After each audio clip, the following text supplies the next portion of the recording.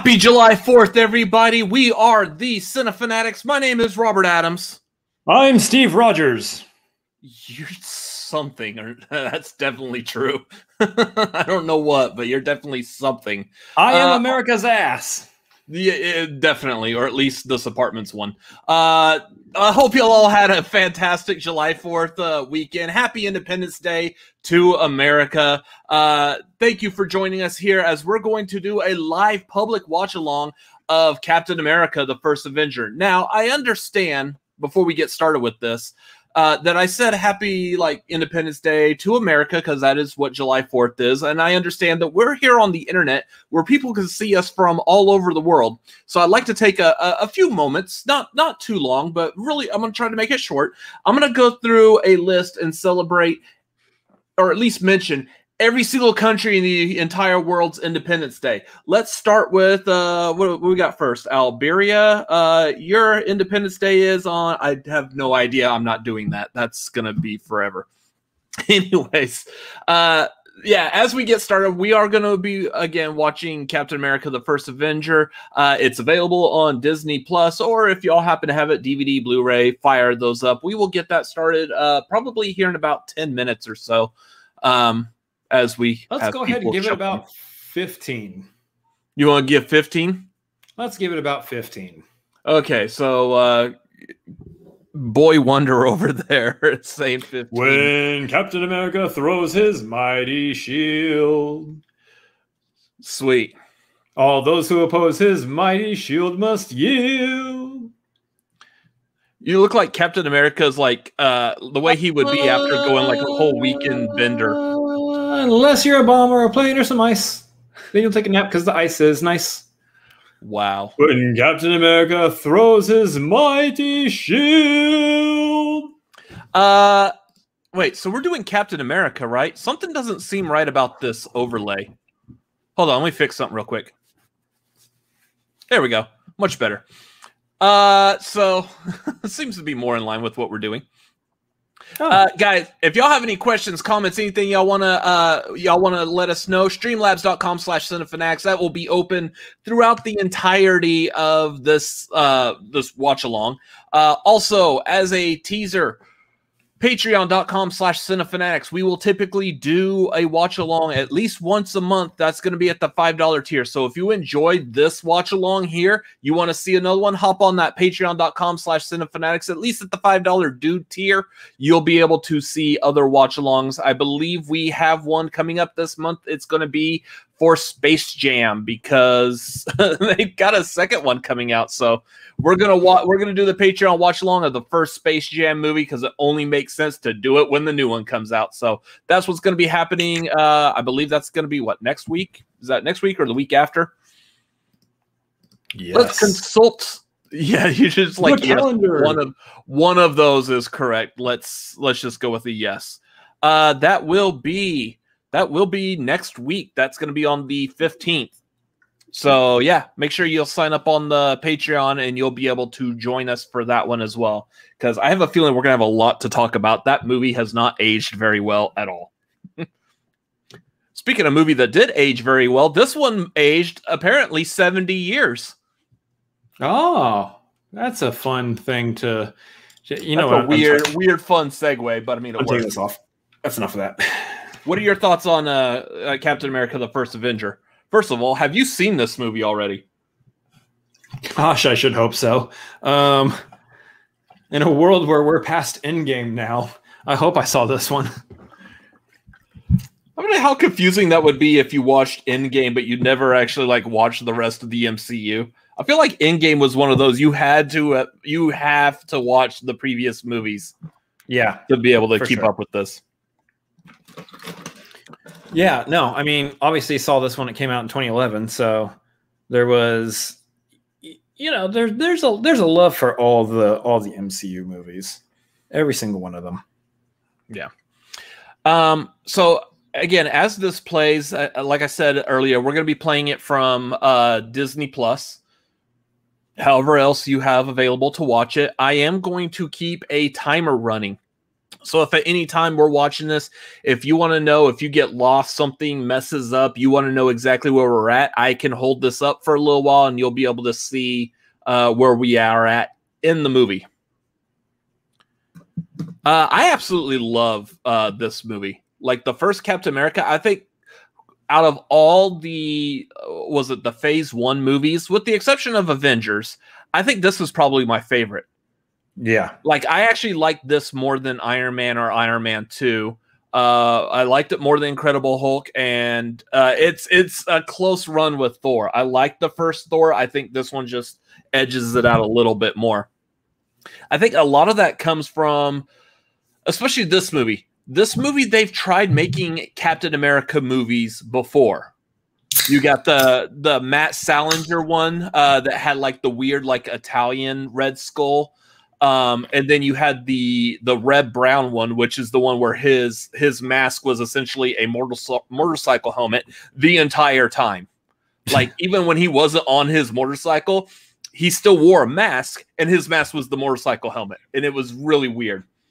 They're trying to make it practical because, you know, the Captain America mask is kind of corny. So he's got like the little flying wings and everything. So you want to try to make it practical, make it a motorcycle helmet. Yeah, well, that still didn't with work. Wings. Yeah. Oh. That still didn't work. So, I mean, this movie, Captain America, they've tried before, and they just really haven't done a really good job with it. So doing this one, that's why I feel like I like this, is because they legitimized it. They made it real, and it worked phenomenally. While Thor, we really haven't gotten a Thor movie. The closest we got was that bit of Thor from that Incredible Hulk movie. There was an Incredible Hulk movie with the Bill Bixby back in the day. They did a movie with Thor on there, and that was kind of weird. But they did, that movie was still Hulk focused and not so much Thor. But right. They also did one with Daredevil, the trial of the Incredible Hulk, and that was strange because he was just a dude like in a black costume the whole time, kind of like the beginning of the Daredevil Netflix show. Yeah. Yeah, well, we could do this all day. Yeah, possibly. Except we have to work at some point. At least for the next, was it 2 hours and some odd minutes? Yeah. So AJ Lancaster saying, can't stay for a watch along, but had to drop a like, and my hot take: this movie is tied with Black Panther for my favorite art direction and costuming in the MCU. I can understand that. Especially because a lot of this movie does take place like in the 1940s. So being able to nail those costumes from way back when, and like, again, going back to what I was saying about the Captain America costume itself, they've tried to legitimize it before and it failed. I'll say the Matt Salinger costume wasn't that bad. I think that one's probably the closest they've gotten, but like otherwise they failed in it. The costumes in this they look period accurate, and they work within the confines of the story that they're telling. Superhero story. Yeah. I do like the very, very goofy Captain America outfit that he wears when doing the USO shows. Yeah. I saw someone earlier, I think it was earlier today, I saw someone post like on Twitter where they showed the picture of him in that. Then there was the picture of Scarlet Witch and Vision in their Halloween costume. And then there was the picture of the old Loki from the Loki show. And like, why can't we get more of this? Like all of them in like a very cheap, crappy looking, but pretty much comic book accurate rendition of their costumes. Right. I like that. I like what they've been doing with some of those costumes though in the Marvel shows, because it's a nice homage to people who like read the comics, grew up with the comics, remembered the characters looking a certain way, and then whenever they get to like throw the classic the comic book accurate version of the costume on screen, you're like, hey, that's what I know. It's always fun. Yeah. How much time do we have left before we start? 5 minutes. Cool. Glad I asked. There's your answer. Ask and ye shall receive. So, again, Given enough time for people to join us. Yeah. Again, we do these watch-alongs once a month on Patreon. So, again, if you like this one, hop on Patreon. The $5 tier will get you even more, including Space Jam this month. Anyways, is there anything else about Captain America that we want to go over? The song I was singing, when Captain America throws his mighty shield, I believe was originally from the TV show, but was it the radio? Radio, the serial, or the serial, yeah. And then of course the version I sung was the version that was redone by How It Should Have Ended. Yeah, because it was hilarious.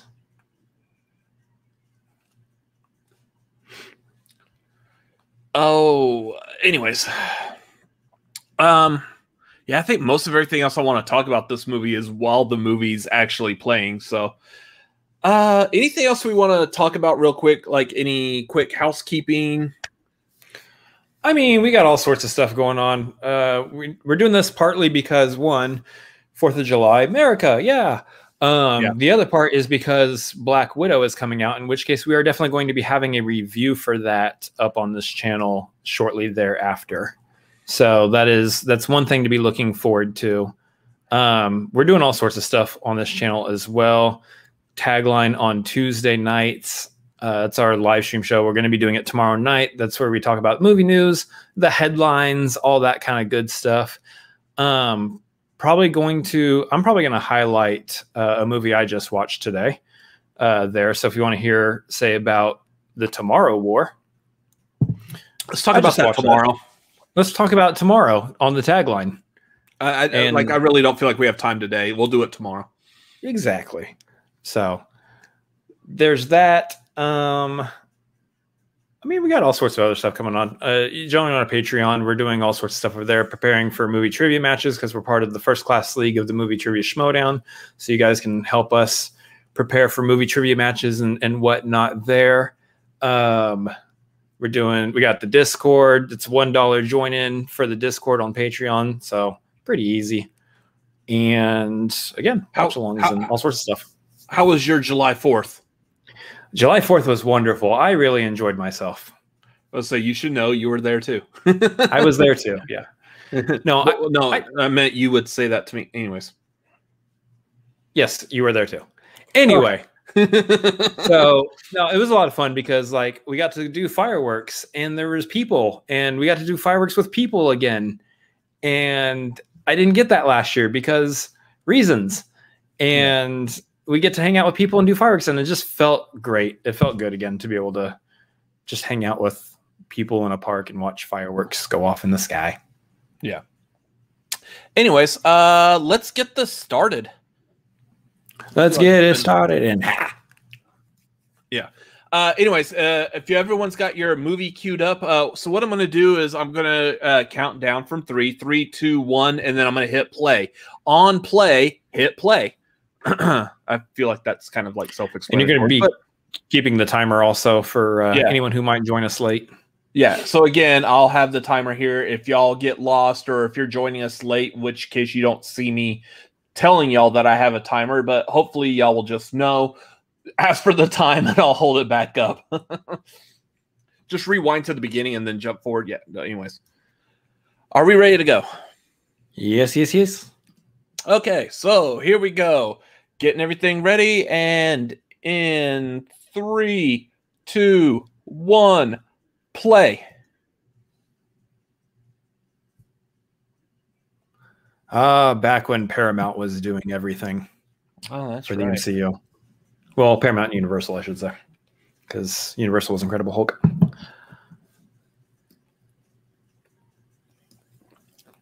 Tonight's watch along brought to you by Waterloo Watermelon, because summer. There's the old Marvel Studios intro. Yeah, we don't get the stuff anymore at this point.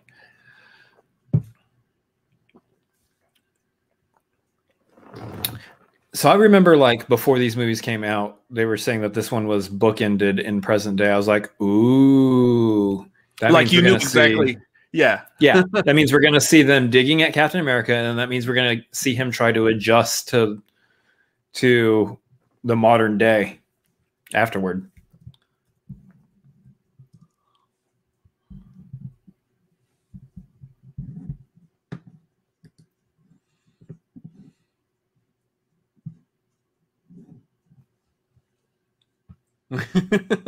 This guy would be great at CinemaSins. Who else would I be? No, I came from Cincinnati.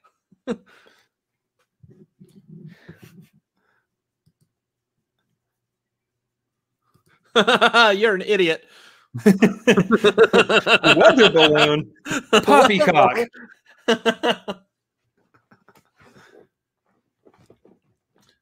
Language, one heaven of a crane.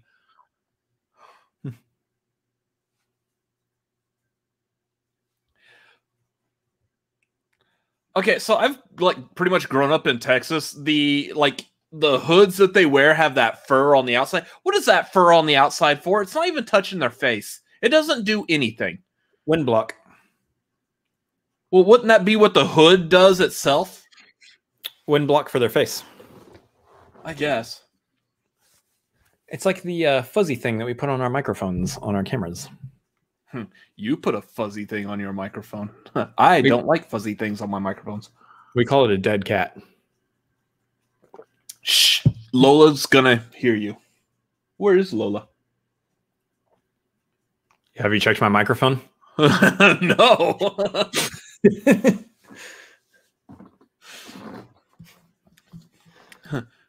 Thank you, someone who lives further north than we do, for explaining that. Ferris. I love this movie. This movie gets too much. Yeah, I don't understand why. Maybe this because this movie is made as more of a period piece rather than like a straight up superhero movie. Yeah, and I mean, there's a level of like hokiness to it, which you need for Captain America. Yeah, but I think it's just that we were still coming off of a time when everybody was just hating on comic book movies for some reason before the MCU really hit its stride. I love this. He's asleep.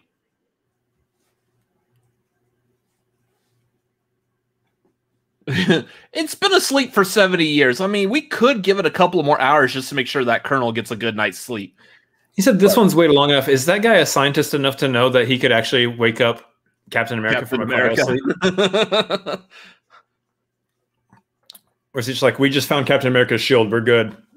For all they know, he's dead, so I mean, why the rush? I'm almost certain he'll still be dead when the Colonel wakes up at 6 a.m. I'm guessing that's what time the Colonel wakes up. So I do like they took a slight departure from the comics here, in which they do reference that Hydra is part of the Nazis, but they really don't focus too much on Nazis being the bad guys. Obviously, there's the USO show where he's like punching Hitler in the face over and over and over again. Yeah. But Hydra just becomes its own evil organization that they keep all the focus on, which I actually really liked. I thought it was a good touch. That like Johann Schmidt is a member of like the Nazi party, but he really doesn't care about Hitler and any of He's got his own plans. Yeah. He's like an extremist with his own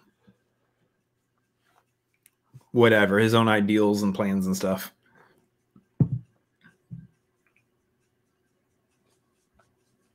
The casting is great. Hugo Weaving was perfect.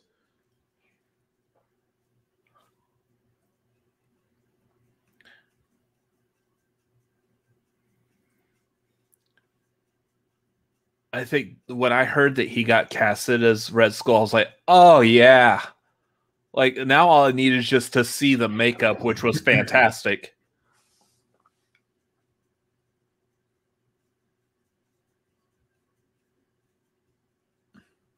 I do like basically what he's got on right now is essentially a mask of his own face. Yeah. Like they figured out a way to make his own face into a mask.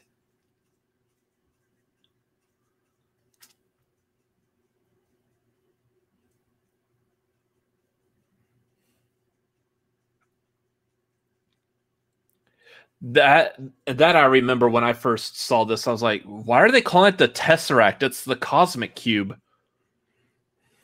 I guess you just can't say Cosmic Cube. That sounds a little too... They wanted to give it a more proper name. Yeah.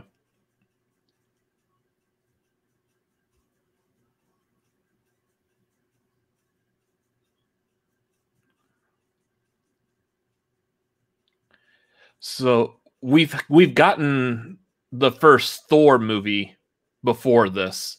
So in Thor, they've already talked about Yggdrasil, the tree.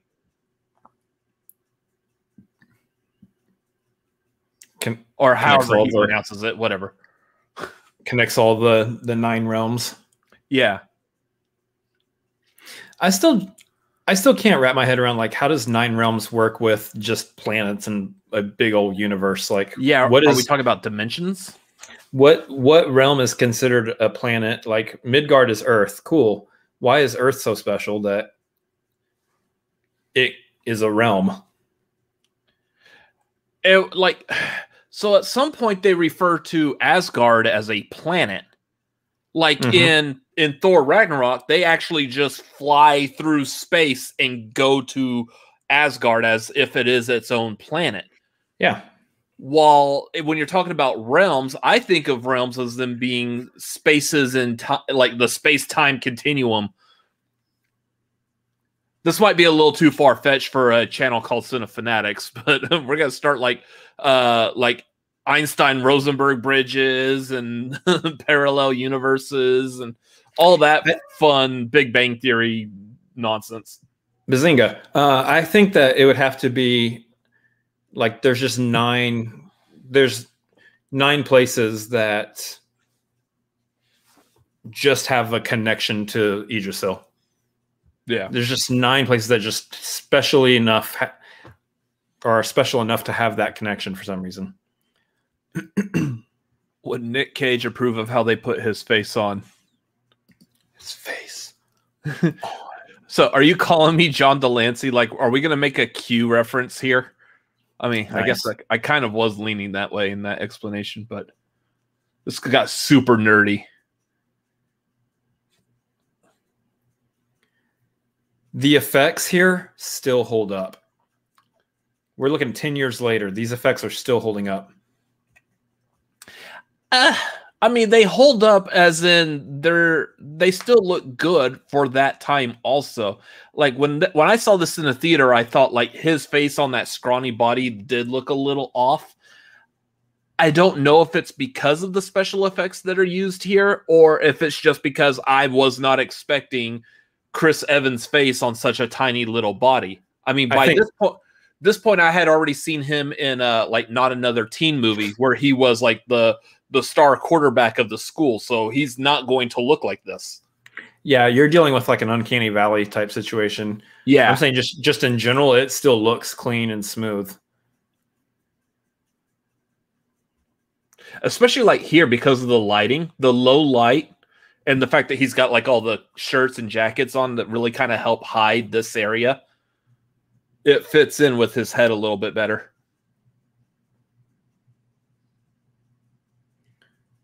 Yeah, throw this jerk out of the theater. He would not last in an Alamo Drafthouse. No. Everyone in that theater would be up beating his ass.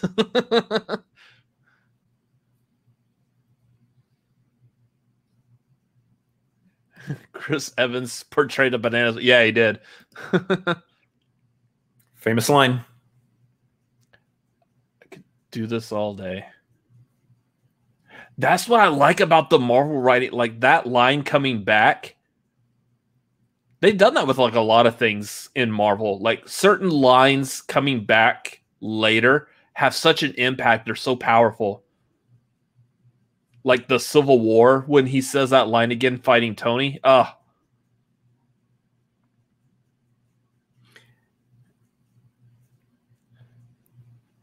This was also another thing I liked was when watching this, seeing Sebastian Stan as Bucky, I was like, he doesn't look like a Bucky. I'm expecting like a little like Jason, was it Jason Todd from as Robin in Batman, like a little kid to be Bucky.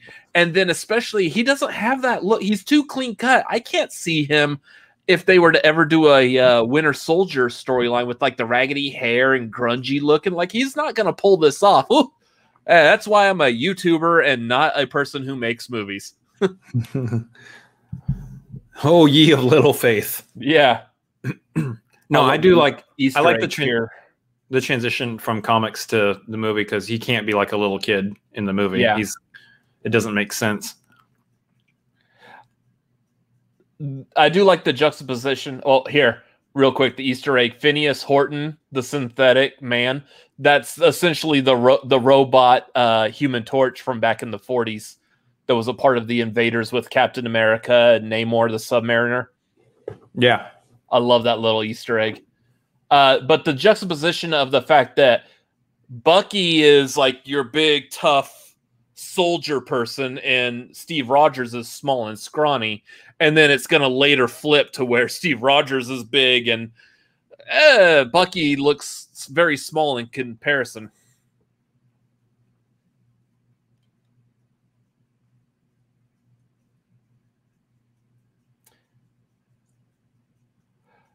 So let me get your thoughts, because this is probably the one thing I don't like about the MCU, and especially in this movie, is who they got to play the young Howard Stark here. Dominic Cooper. Yeah, I don't see him growing up to be not Trevor Slattery. Trevor Slattery, nice. The Trevor Slattery. I don't see him growing up to be John Slattery. John Slattery. I don't see him growing up to that. Like they have like two different looks to their faces. Suspension of disbelief.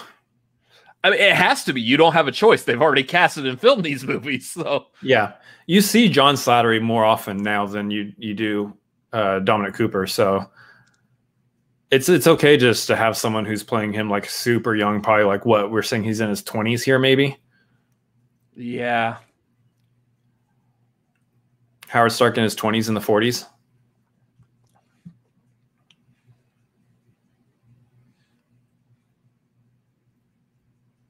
Because Tony was born, what, late 60s?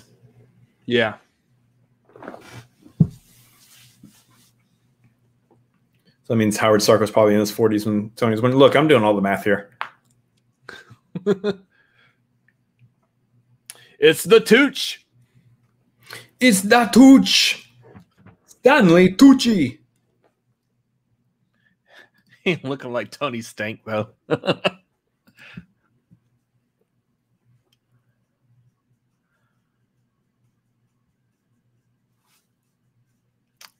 I love Stanley Tucci's character in this. Erskine.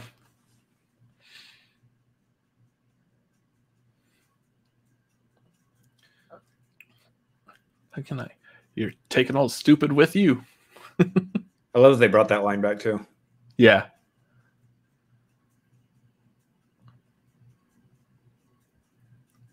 The only problem with like what they did with Steve here is that the only problem with Steve, like in comparison to Bucky here, is that he looks like Bucky's like kid brother. Yeah. Not like a best friend or someone that was like with him for, since childhood. Like they almost like went a little too far on showing just how much of a weakling he is. Yeah, make him just a little bit taller. And granted, I guess I know you're limited by whoever you can cast to portray the young Steve Rogers body here, but yeah.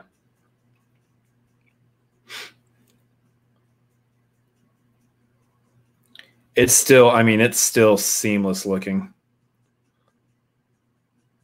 There's a couple of like little, like, I think gaps, like little jumps that look like something they just had a hard time really connecting the fake face with the human analog that is playing Steve Rogers. But I mean, that's to be expected. I don't think you're ever going to completely get rid of a lot of that. Yeah. By the way, guys, if you're joining in and you want to time code us to where we're at so you can jump in and watch the movie along with us, just let us know in the chat. We'll hold up the time code for you. I see the number of fluctuating viewers popping in and out, so just to let you guys know. Yeah, I mean, that's the thing. This wasn't something I wasn't trying to like pick apart this movie the first time I was watching it. I remember the first time I watched this was at a theater, Alamo Drafthouse, and it was freezing cold. I know, because my girlfriend at the time was watching it with me, and she was freezing to death next to me.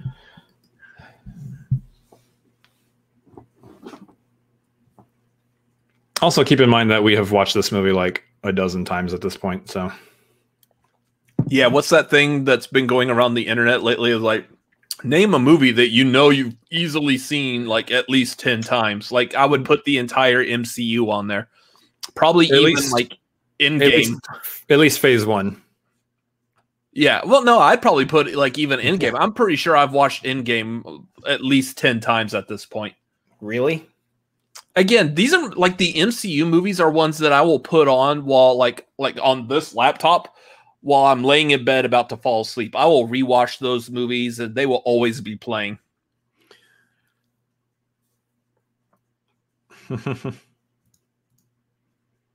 Yeah, it's the 4D experience. Yeah. I think we made that joke too. You were there with me at that showing, right? Oh, I don't know. You remember? Don't make me think about things 10 years ago. Oh, that's right. That was 10 years ago. Oh.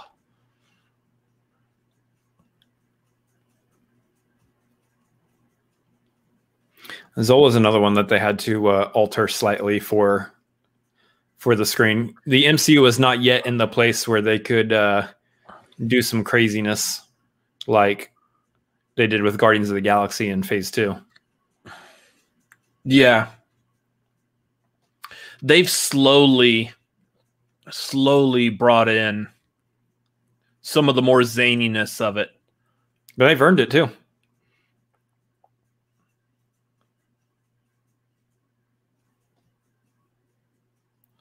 That being said, there is a world where we can still get the comic accurate Zola. Like, are we sure that he's completely gone? Not necessarily. We could have had they not actually nodded to it already in Winter Soldier. That's not enough. They can still do it. Yeah, I want to see him standing alone. Well, so I mean, look at how the costumes and stuff for other characters have changed over the course of the MCU. A lot of characters have just grown more and more into a comic accurate look. Yeah. If he appears again, there's no reason why they can't have him appear as that, but maybe. But what I like is I feel like we're in a world now with the MCU. They could actually show off MODOK. Yeah. Those of y'all watching, if you know what MODOK looks like, he's super weird. He's typically sitting on the shelf behind us on our other set. Just click on Hulu. You'll know who MODOK is. Oh yeah, there's also that Hulu show that I love MODOK. I'm not a huge fan of that show. Again, guys, if you're here and you want to watch the movie with us, let us know in the chat. We're going to bring up the time code for you.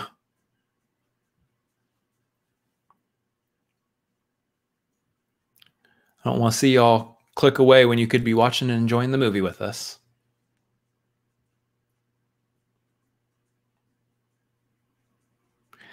Ah, Haley Otwell.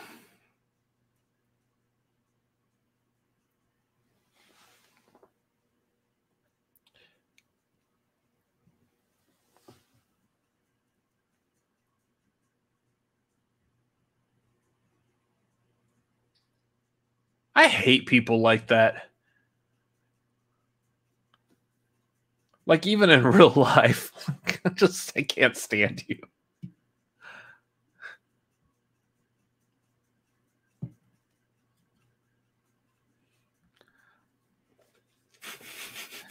I will never pass up any opportunity to get Tommy Lee Jones in the MCU. Oh yeah. I'm kind of sad that his character really is kind of like a one and done, and movie. Yeah, is probably not going to come back again in any way. I mean, I'm almost to the point where I'll like screw the rest of the Marvel Cinematic Universe. I want to follow Colonel Phillips here and what he deals with day to day. Like, right? I want to see what happens when they give him the small pork chop when he goes through the lunch line. When he goes to the chow hall and they don't give him the proper representation that a man of his caliber and rank deserves. Yeah, low crawling sucks. I've done that. Just, it's not fun.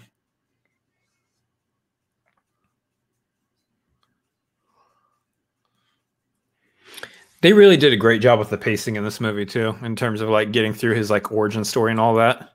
Yeah. Kind of really like taking each scene and making sure it's highlighting something special about him.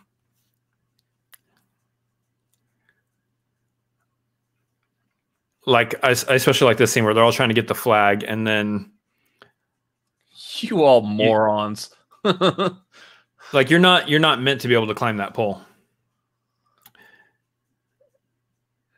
No one's meant to be able to get that flag. That's not the point. It's kind of dangling hope in front of you and then yanking it back to break your spirit. In 17 years, not a single person has ever thought of pulling the pin.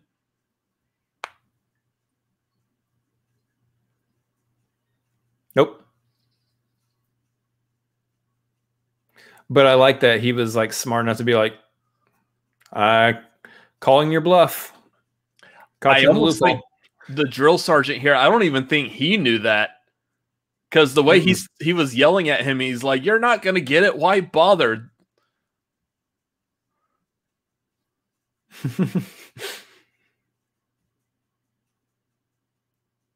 And she's dead.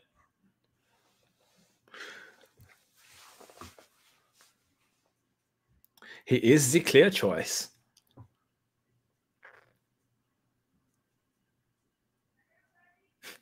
I love him in this movie, and I absolutely hate him in The Terminal. Yeah. Sign of a good actor. Yeah.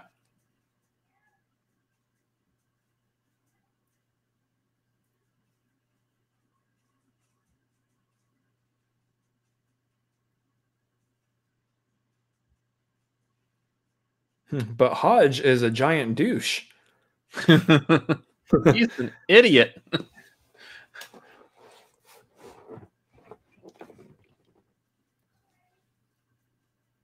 Grenade!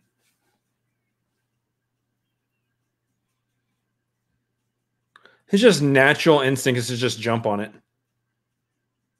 He didn't even think like, hey, my life is about to be done. Like, this is the last day of my existence. He didn't even have time for that. He just naturally throws himself on there. How many people do you know of in the world that would possibly do something like that? He's still skinny. Love that.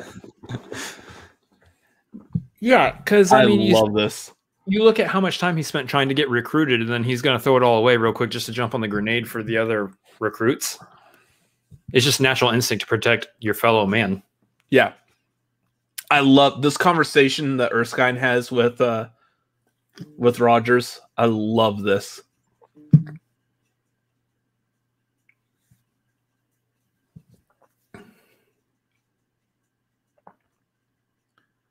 There are times where I think, for some reason, something reminds me of this scene. I'm like, I want to watch this scene.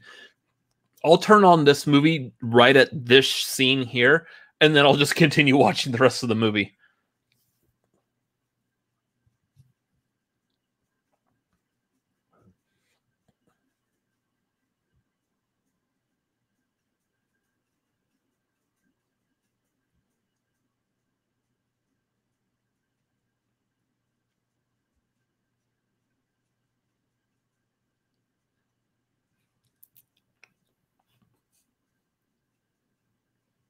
I think the reason I like this is like a personal connection. Again, I was in the military. Basic training was a little rough for me. I mean, not complaining. I mean, it was what it needed to be. But towards the end of basic training, one of like the drill sergeants or TIs, as the Air Force called them, he really like I happened to be walking past him, and I thought he was going to be like that hard, still like in teacher mode. Because if y'all know drill sergeants, that's usually like an act that they put on to help bring discipline out of people. I walked past him and he was completely normal, and he just talked to me like a person. I feel like that's kind of the connection here. Now, granted, he knew Erskine before. Erskine's not a drill sergeant or anything, but just for someone to sit there and just talk to you when you're going through something like this, essentially a basic training type environment, that means the world to you. Yeah. So Red Skull took the super soldier serum, and it amplified evil in him.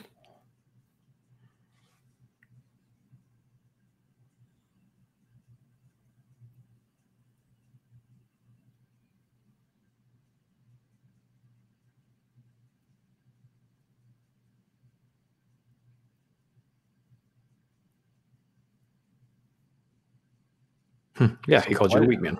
Why did y'all bother hiring all those other people? I mean,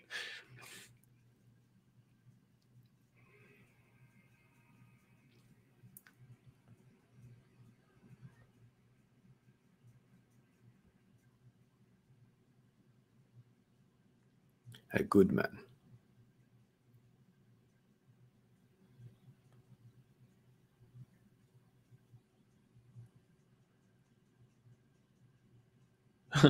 wait.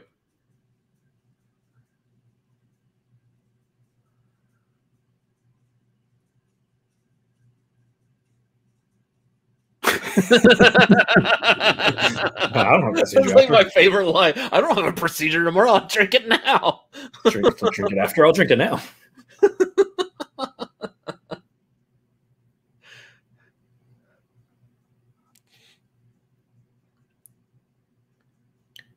I don't really understand why he needed to turn the light off there, other than for the audience sake, because they're not ready to show off the Red Skull yet. Holy crap, people are watching a movie and they can't see my face yet. Must turn off the light.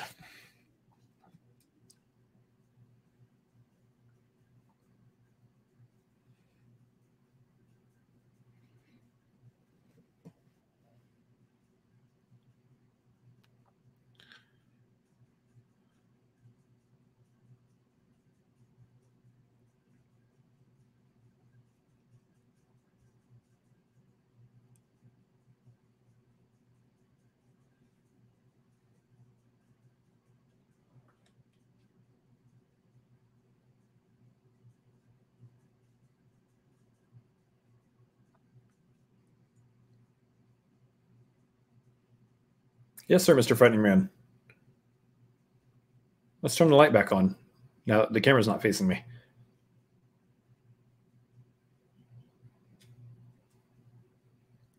I like that guy's face, too. That guy's face. You knew he was about to pee his pants. All right, doing good. Okay.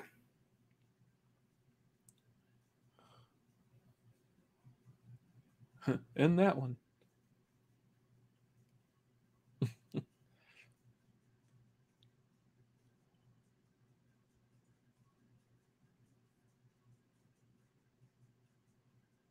It's crazy to think about, like, the facade of New York City and how much it's changed. Like this, I have to assume, based on the fact that I didn't live in the 40s, that this is an accurate depiction of what the New York streets actually look like back in the day. Well, I've been to New York, and I've seen what they look like now, and it's completely different, obviously.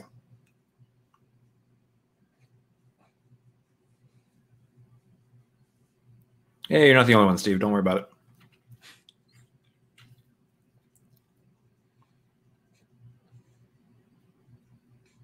I wouldn't know how to talk to Haley Otwell if he was sitting next to me, too. To be honest. I would. I'd be like, hello, Miss Atwell. I love your movies. No, you wouldn't. Well, it was nice meeting you and getting to talk to you. There it is. Exactly. That right there. It was nice. Well, no, because she's not my type. So.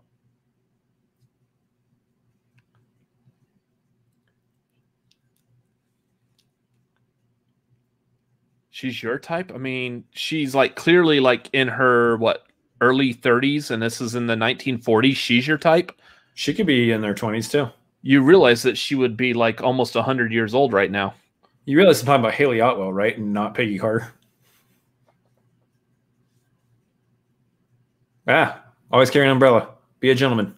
Always carry an umbrella. It's a rule. It's never mind. It's also a secret code to get you into the back room of an antiques. Here's the thing that I've always wondered about these kind of like fronts, where it's like an antique store, but the back of it turns into this whole like scientific thing or whatever. Wouldn't someone realize by like the size of the building that there's a whole lot more behind it than what you access at the front? I would like to assume that they went in an elevator and we just didn't see it. Maybe.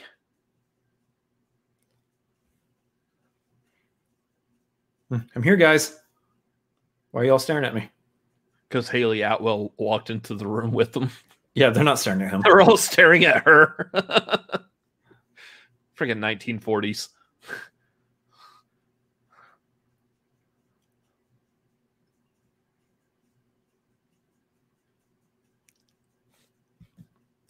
Hey, Garth. You want time code? Yeah, I'm gonna give you all a time code. I see like some more people have jumped in, so if y'all want to see where we're at, I'll hold this up for a bit. Steve's about to begin the procedure.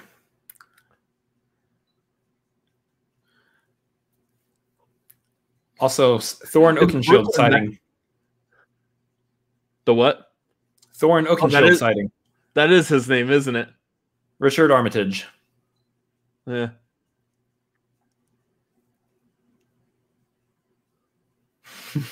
Somebody get that kid a sandwich. Wait, that was him in the back, right? Like behind the spy? Richard Armitage? Yeah. He is the spy. Who's the guy that's playing the lead in Eternals? Not Richard Armitage. Okay. I'm getting their names mixed up then. Is that Madden? Richard Madden? Is that his name? Oh, okay.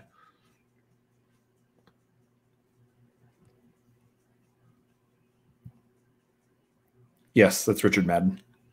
Okay.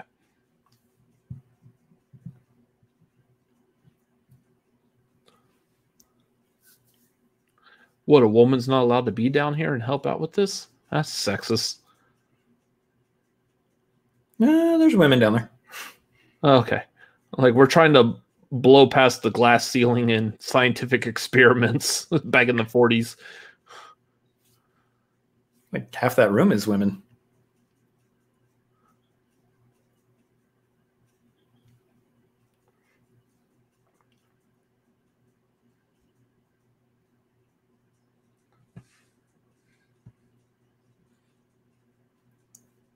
So I've taken some vaccines recently.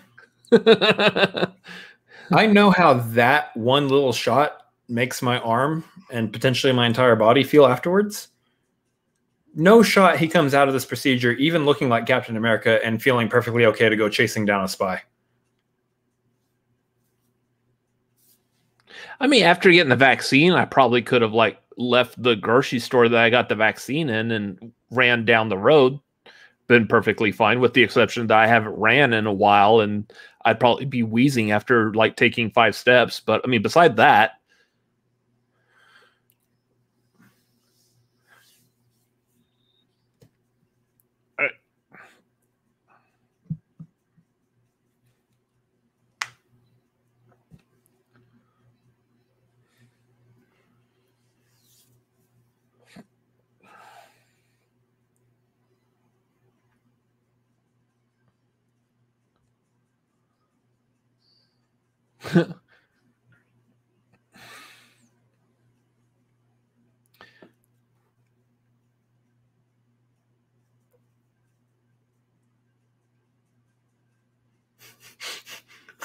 it's funny. Stop! I gotta pee. That's a funny little joke he told there. It wasn't a joke. He actually had to pee. Yeah. Yeah. Flame on.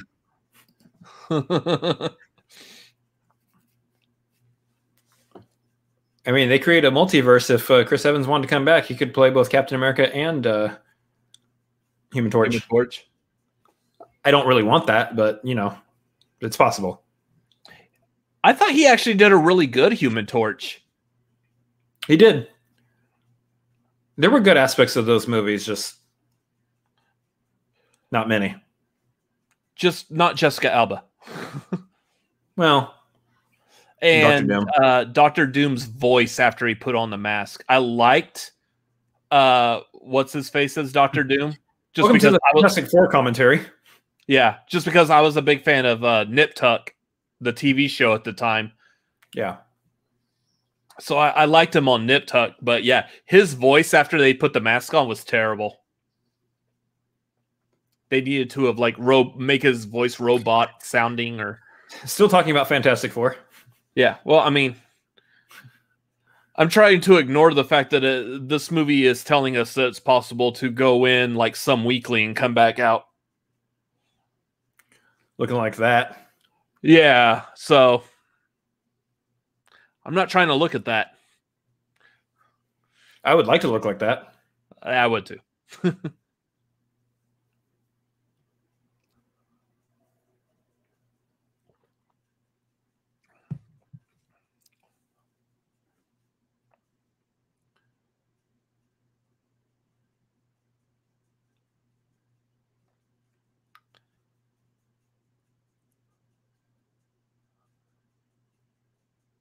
I love that little touch was improv'd. That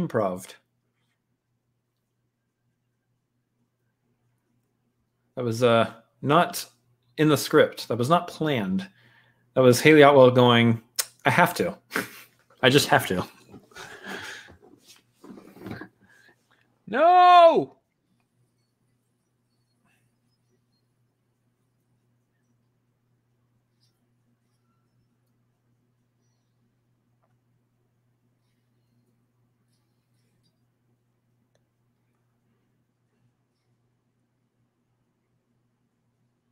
You know, it would have almost made sense if you would have done that before the procedure. Wanted to make sure it worked. I guess, but I mean... If it works, then you blow the place up and take the last vial.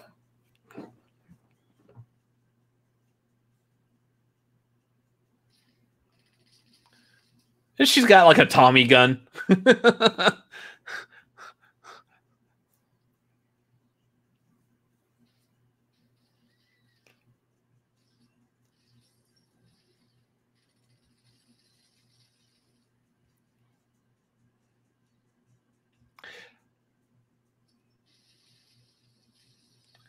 Kind of reminds me of Dick Tracy. Dang, that's a good shot. Yeah. That's one of those, like, I feel like that shot was probably believable just because she is in the military. She probably has that kind of training. Except that then she can't shoot him here. No, you didn't.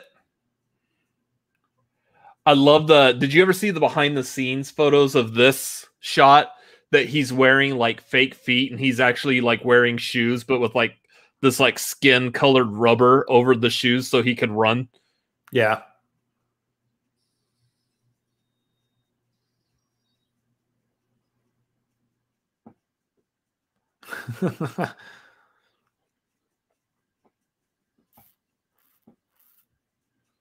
What's happening? He's like, man, I don't know how to control myself right now. I'm not used to having this much power in my muscles. He's not used to being specimen.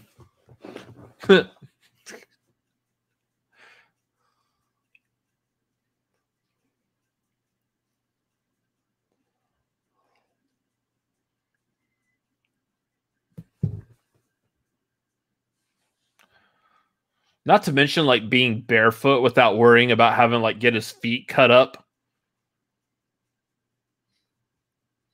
Because I would think like common sense would say like, hey, my feet are going to get cut up and then I can't chase anyone down anyways. So why would I bother? Right.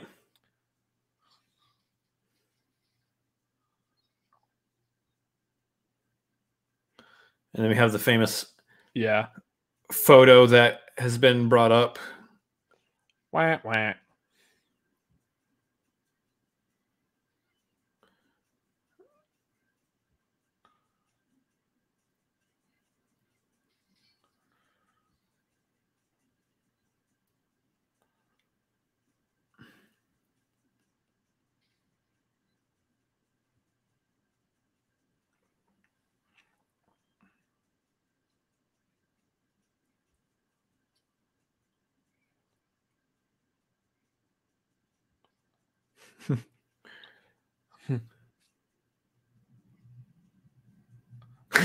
Fooled you. That kid was like first place at his school swim meet. It's okay. I got it. I can swim. We're good. I can tread water. I'm good.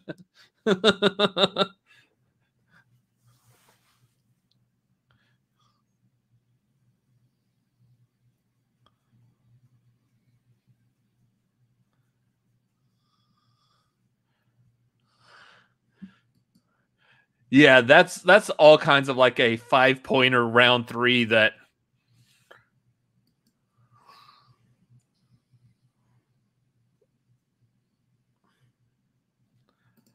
I do like the sub though. Like I kind of want one of those just to I kind of want a sub sandwich. Yeah. Oh, I broke your vial.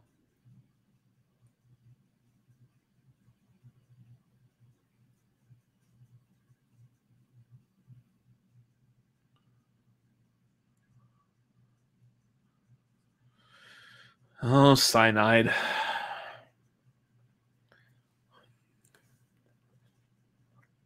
It really is unfortunate that like Richard Armitage is a great actor. I mean, you turn around, you watch the Hobbit movies. He did a fantastic job as Thorin in those movies. And I feel like he's just so underutilized in the MCU by playing just a random Hydra spy. Like there's a better role that could have existed for him somewhere in the MCU. Oh yeah.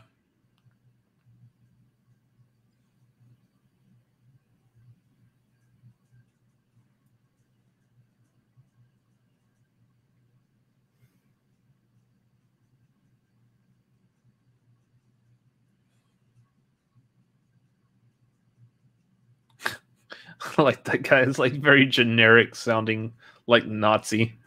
The Red Skull has been indulged long enough. Complete with like the Hitler stash.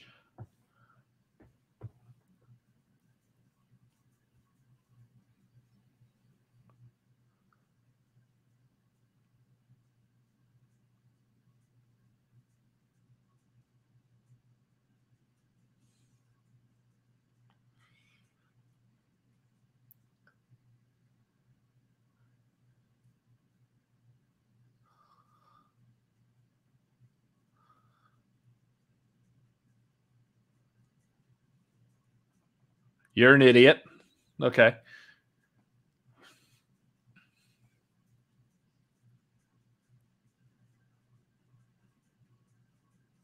Did he just lose his accent there for a second? Your enemies? Yeah.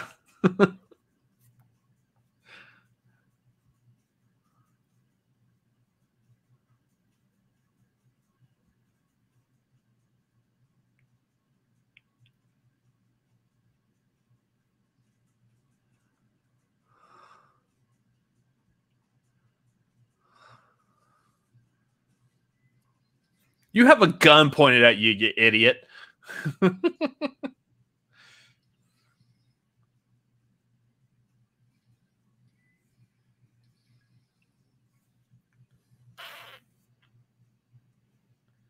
Why wouldn't you make Nazis the main villains? Like, that's what they are. Because it's Disney. He's talking about why they focused solely on Hydra, not just Nazis in general. that's how it is in the comics for the most part too.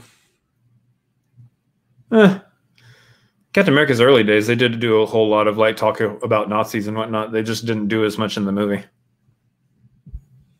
That's what we were saying earlier, is that I actually am okay with Hydra being the main focus instead of focusing on Nazis, just because it makes it more sci-fi and comic booky. Mm-hmm.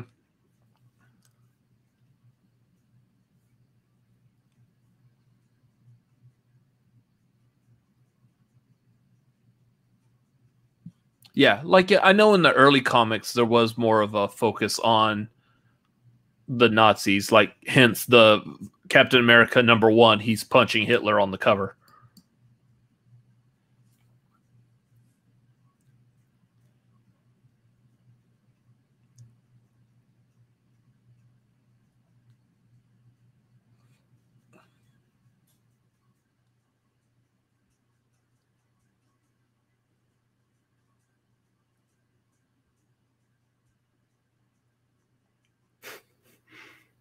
Did he take off his hat when Agent Carter walked in?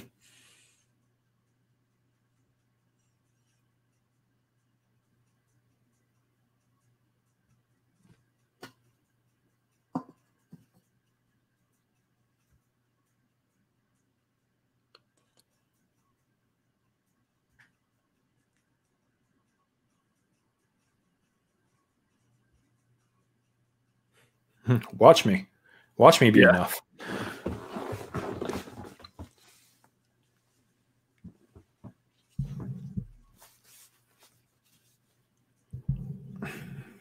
Why is the internet a thing in the 1940s? Nope, the photo gets around quick though. Yeah.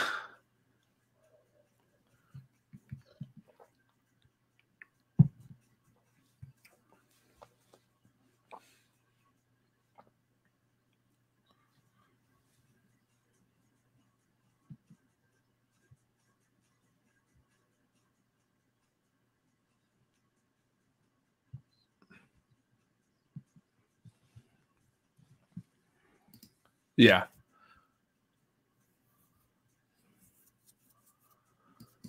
Yep.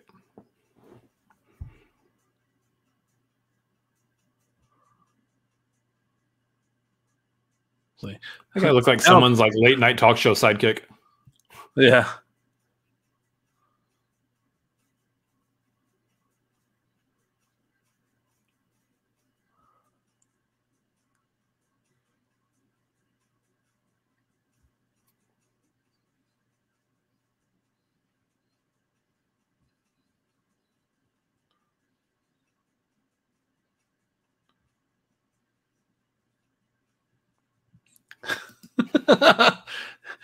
That makes sense. With the plan.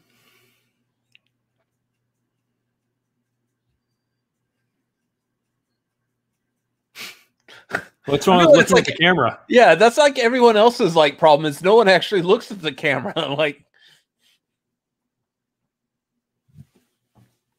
that's how you connect with an audience, is by looking directly at your audience. Like I'm looking at you.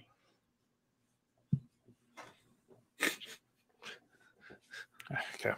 Except for that joke. Yeah.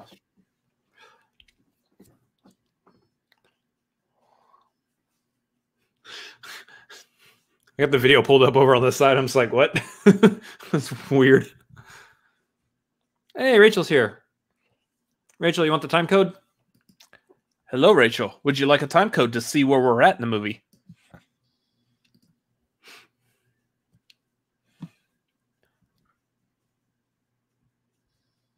Milwaukee, Philadelphia, Chicago.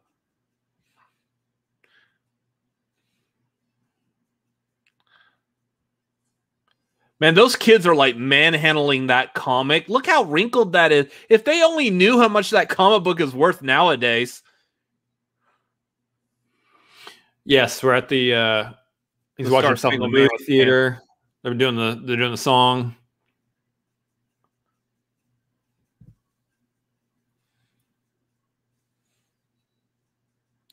Hello.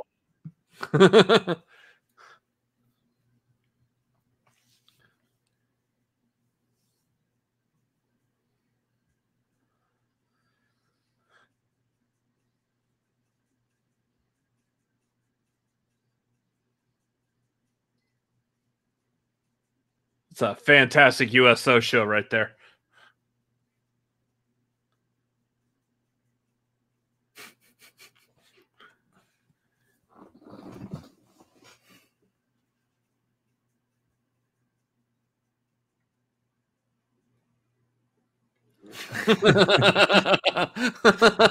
Already volunteer. How'd you think it got here?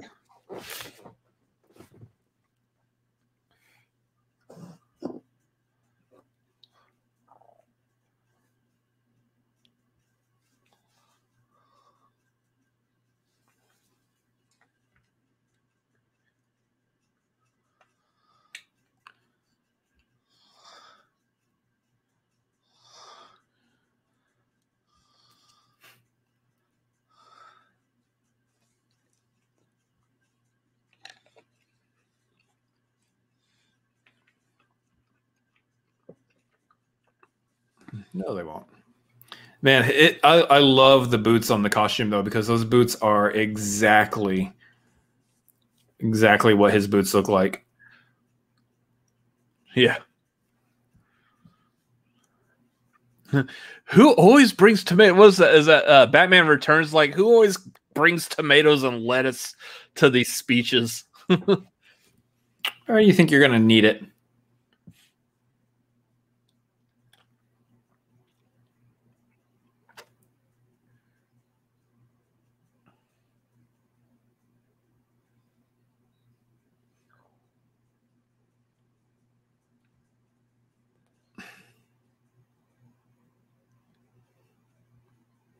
It is a good looking picture, though.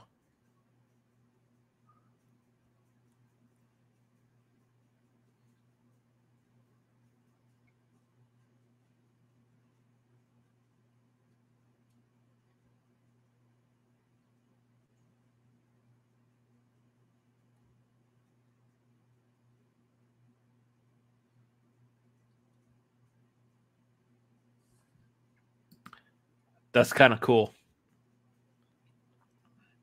I like that. Making him an artist kind of gives him depth beyond just being a muscle guy.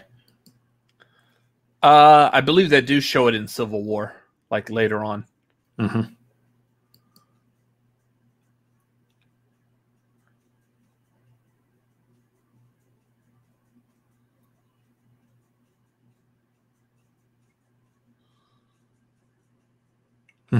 That's the battalion that Bucky was in.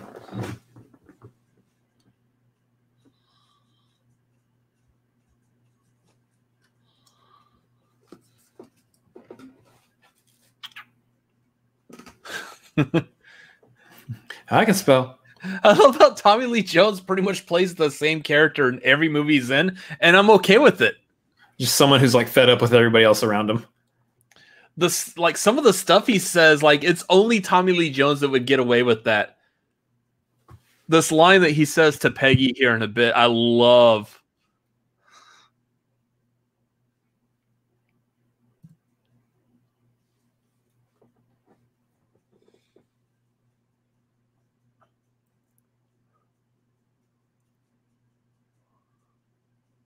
Oof.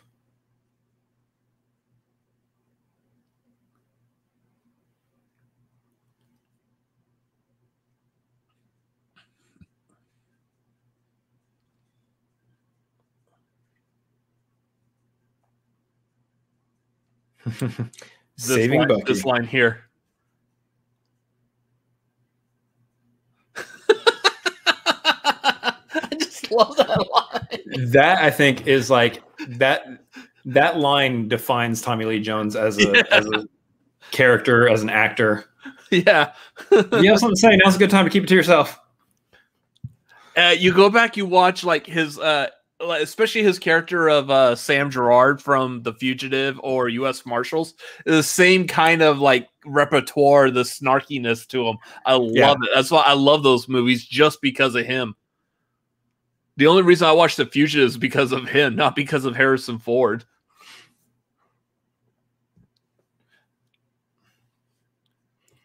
Like, are you the yay? I'm gonna guess you're the A.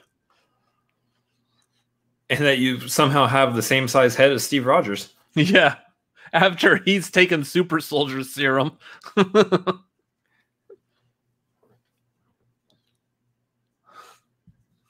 Where's my helmet? I like that. Where I'm going, if anyone yells at me, I could just shoot him. Do you? Fondue?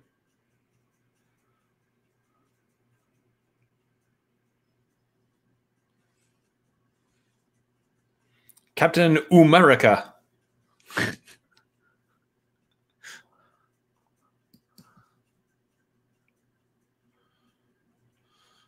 I love that he doesn't know what fondue is. Yeah. Which is funny because, like, fondue actually sounds like something that, like, you would do late at night. Like, hey, I'm going to come back to my place and fondue a bit. It sounds like something that could be used as, like, that kind of a term. Yeah, nothing says romance like melted cheese. Actually, now that you mention it, nothing does say romance like melted cheese. Sound like that Capital One commercial with Samuel L. Jackson. You know I never joke about hot cheese, Susan.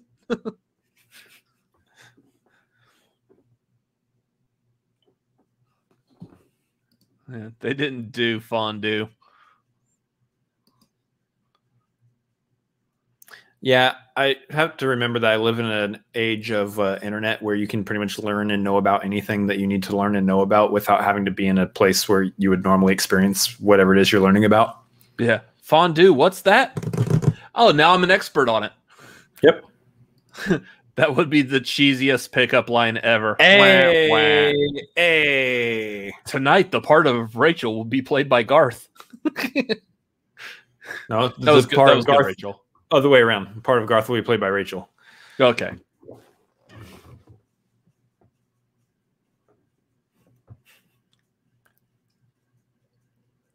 That's a nod to Dum Dum Dugan's weapon of choice being a baton. Yeah. Which is the weirdest thing to allude to in a throwaway line. But see, like, that one does it properly. Not like Solo that we have to learn where he gets his blaster at. They just hand it to him. That is actually okay. Like, he just hands him the weapon.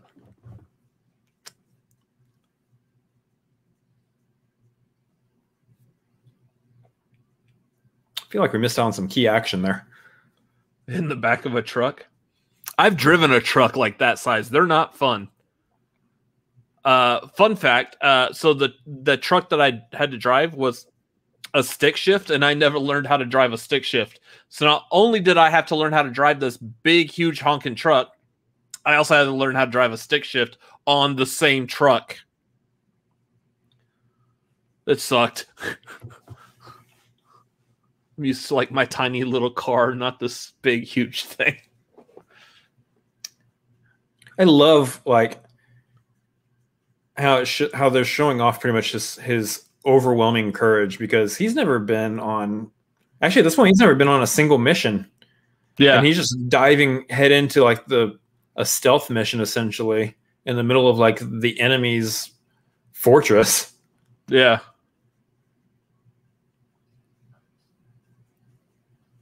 Luckily the enemy is filled with really dumb soldiers. Well, okay, but to be honest, though, we did see him go through all that training, though, and all the good guys also seem to be filled with really dumb soldiers, too. So he was the only one that made any...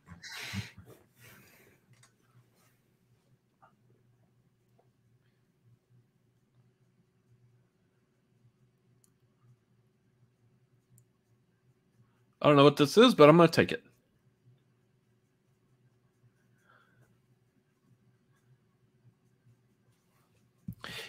Yeah, I would have to assume until he fully understands like how strong he is, how fast he is, that he would be doing a lot of sneaking around.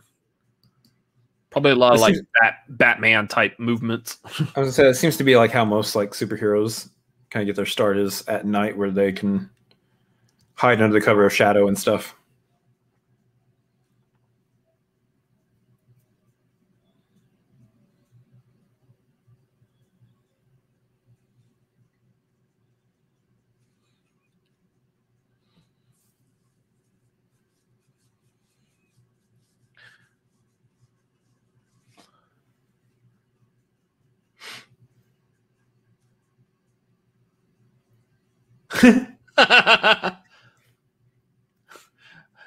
I love the casting of Dum Dum.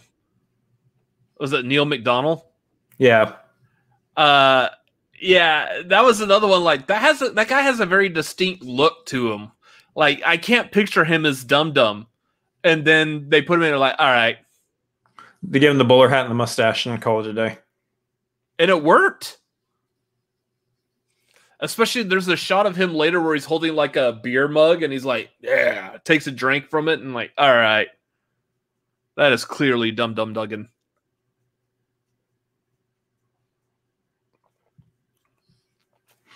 But it's also like it goes to show the level of depth that Marvel is willing to go to at the very beginning here with all their characters, to just take characters like Dum Dum and just put them in a movie right off the bat. Yeah.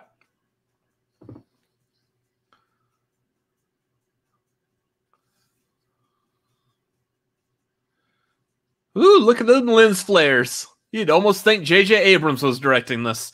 No, it's Joe Johnson. Yeah, that okay. So take away that real quick. This is the guy who directed Jurassic Park 3 and The Rocketeer.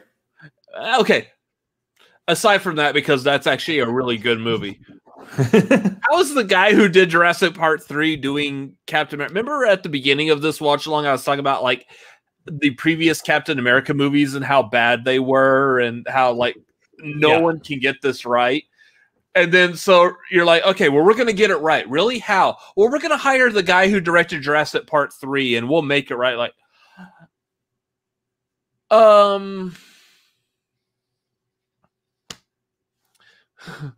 yeah, I can tell you exactly how they decided to do that, though. They chose the guy who directed The Rocketeer. Yeah.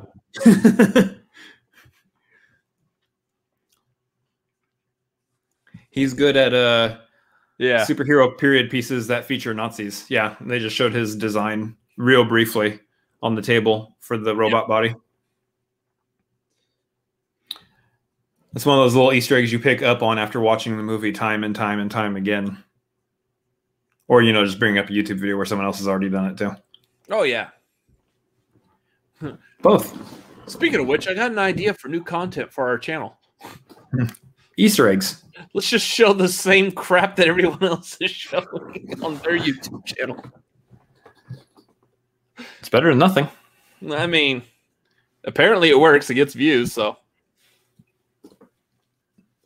I do like the idea. And those of y'all that are watching this live, let us know in the chat what you think of this. Granted, I know other channels do this as well, but so I don't feel like it's going to really separate us. But I like the idea of like, say, when you get a movie that comes out that has like a history, especially if it's like, say, something comic book in origin. What if we made like a small video like, hey, 2 minutes catch up with like the character or what this meant. Like it's extremely short. It's very quick. You probably don't even see us.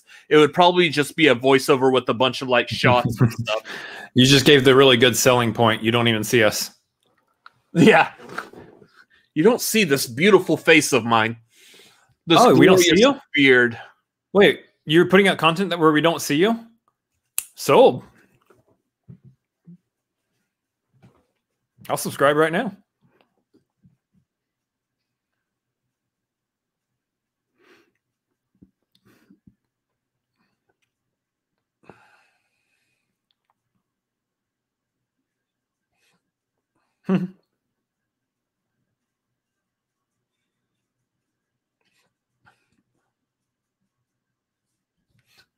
That's just mean, Garth. I mean, you can do that by, you know, not watching the video. Yeah.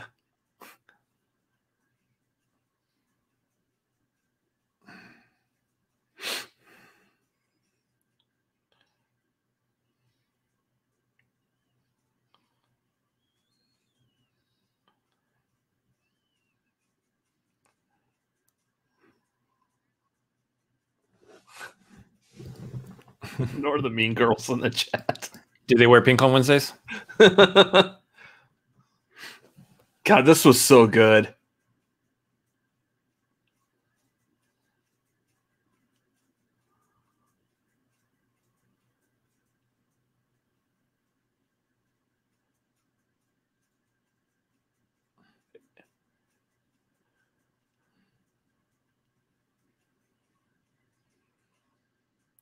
You are a skull-faced man that still technically has lips.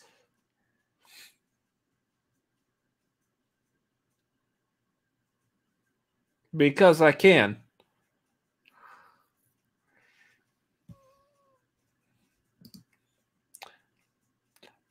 I'm going to allow you to stay and watch this with us.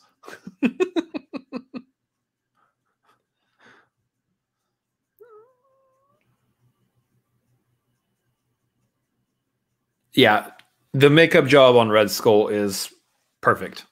It's perfect. I don't think there's a single flaw in it. I mean, you can argue lips, whatever, but that's still technically his actual face. It's just kind of burned and disfigured a little bit. Yeah. So there's a world where he can still have lips, but I'm gonna guess like the makeup job that they did on him, especially like in regards to his nose, probably the same way they did Voldemort. Yeah, his nose is CGI'd out. Or at the very least, it's a combination. Like the tip of his nose is probably like painted green, and they green screen. They chroma keyed his nose out and then replaced it with the CGI, like the inside of a skull nostrils. Yeah.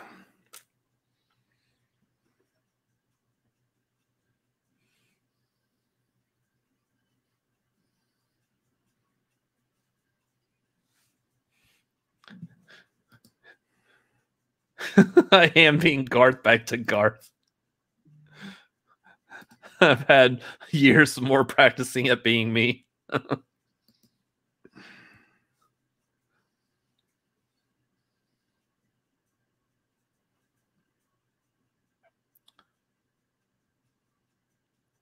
I'm going to be honest. I could probably do this jump, though.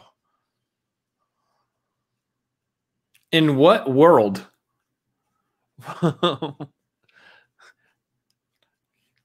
One, if I actually joined like my high school football team and not did absolutely nothing. Two, if you didn't enjoy almost an entire pizza for the last week. Almost, yeah. Followed up by a 3-day weekend where I made my own pulled pork. Oh, yeah. I have a feeling y'all are doubting me for some weird reason. I have a feeling gravity doubts you also. That's mean. It's true, though.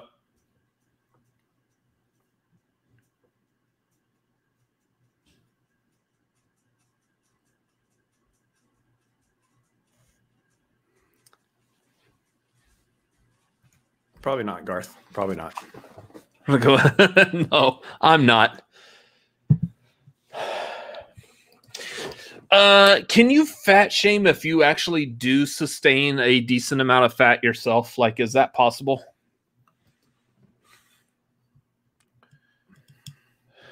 What if you're yes? What if you're the brother and you're doing it for content? And you're only doing it to your brother?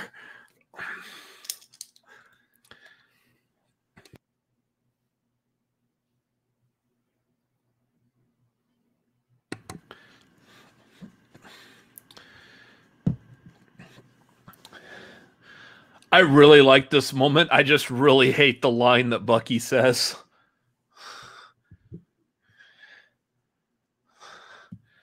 This is not fat shaming. This is a true statement.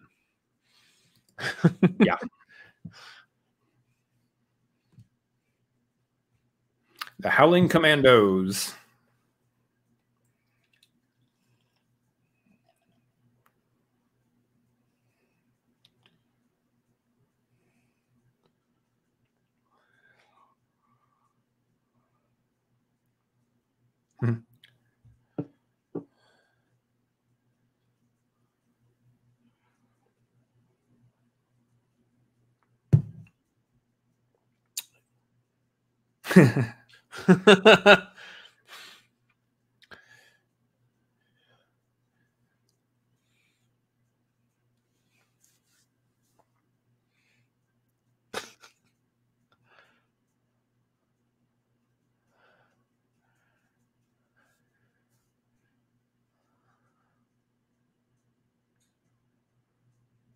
There it goes.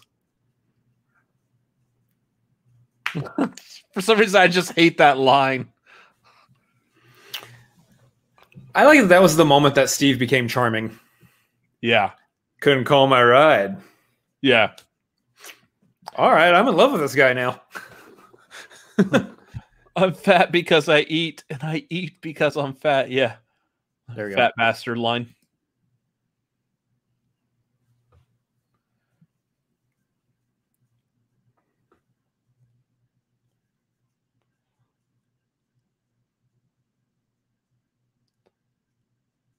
Wah, wah.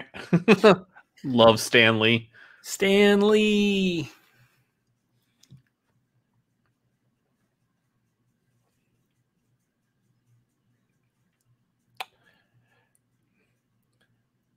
I saw like some news report that was saying that Stan Lee like absolutely refused to allow Peter Parker to possibly have like gay thoughts or feelings or whatever. Oh, like, and then I saw the same article, someone respond to it like, yeah, that's why he created the X-Men. So people who are known as like outsiders or just different at the time would completely have no idea how to like be in this world or whatever. Like, yeah, that was pretty good. That shut him up real quick.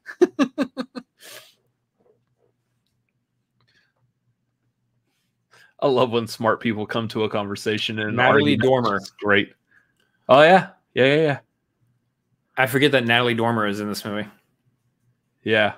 This is before she really blew up too. Became anybody. And or joined Game of Thrones. That is the most Tom Hiddleston looking guy I've ever seen who isn't Tom Hiddleston.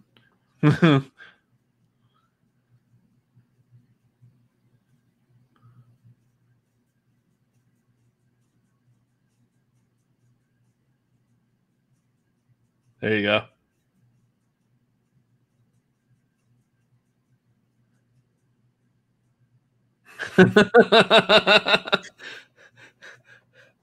Oh, that was easy. How to show characterization in one line. Chug a beer between your points. And ask for a tab to be open. Ah, Bucky's a whiskey man. I do like Bucky.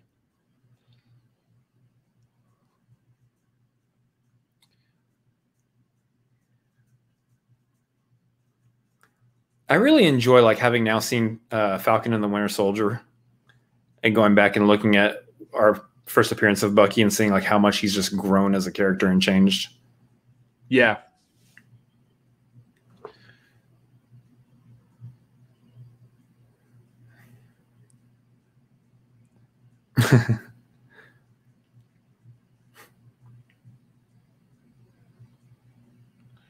I like how Bucky stands up like he's got a shot in hell. It's so funny. He's standing at attention out of respect.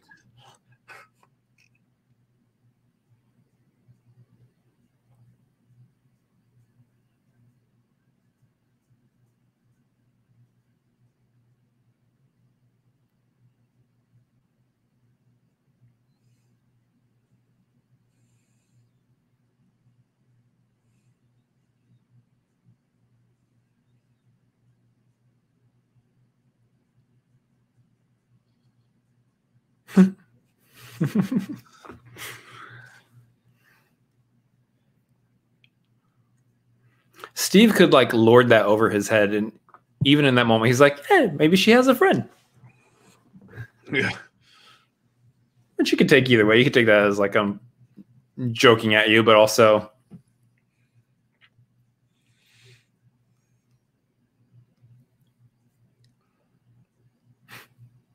I do hate the implication that you got to be like a superhero or go through some kind of scientific experiment to get women to notice you. Or, like start a YouTube channel. That one hasn't worked out yet. Oh, yeah, it hasn't. I was like, what are you talking about? I had to think about that for a minute.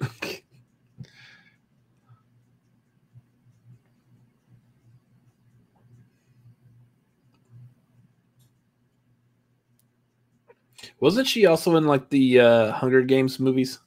Yep. She had like a buzz cut like on the side of her head, though. Yep.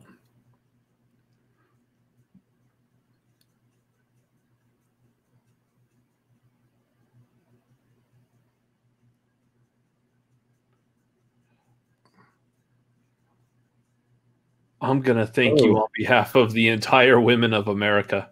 Lady, chill.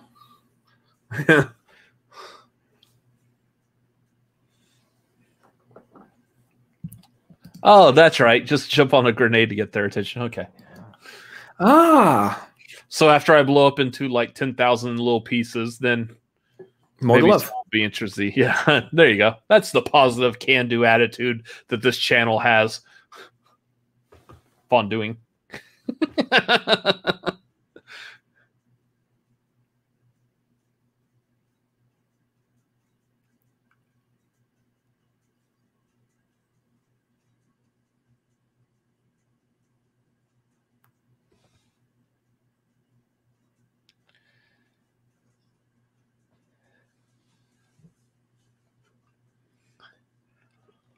He does come across like someone who would be a father of Tony Stark. Yeah.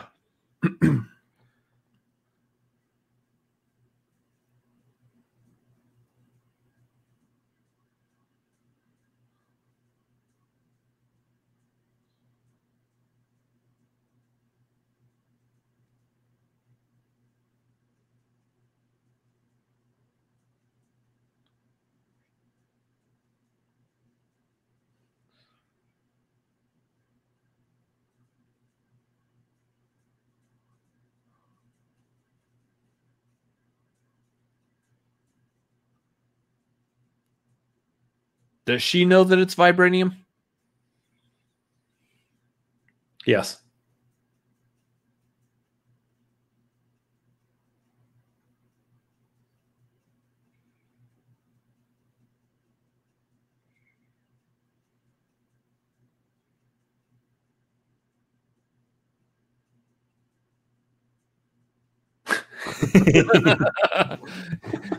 Yeah. Whatever you need. I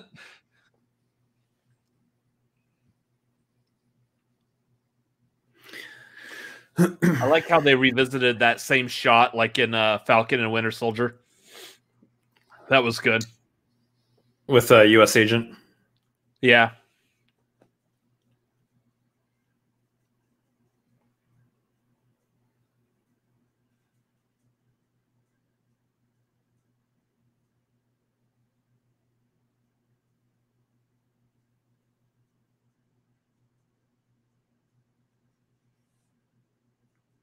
Yeah, that's what I thought. Like in the comics, wasn't the shield vibranium and adamantium? Adamantium? Adamantium. Unobtainium? No, that's stupid movie's metal.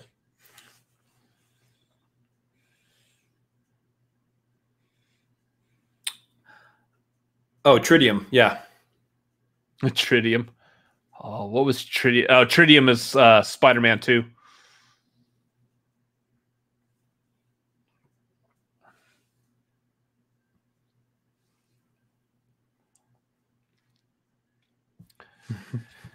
Hey, Red, I've heard you're a person that can get me things.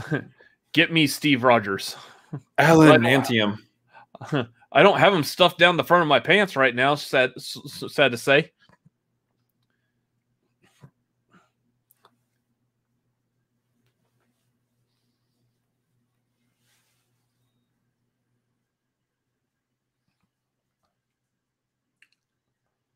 This was the section that was built for 3D because 3D was still a big thing in theaters when this was coming out. Here's your action trailer shot.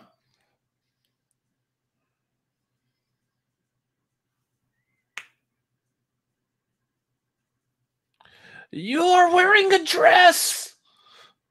Nothing wrong with that. I just wanted to point it out. But I mean, just saying. It's not really a dress. It's a coat. He's European. Leave him alone. So I said there's nothing wrong with it. I just want to point it out.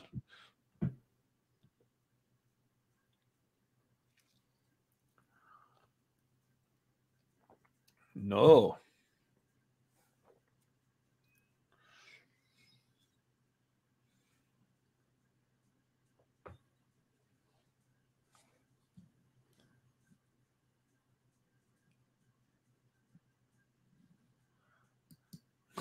Dresses rule.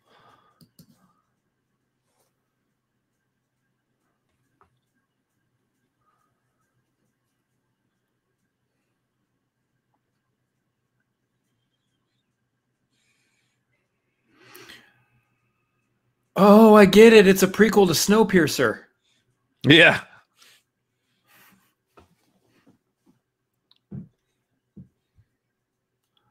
What is that actor's name? He really does look like Tom Hiddleston.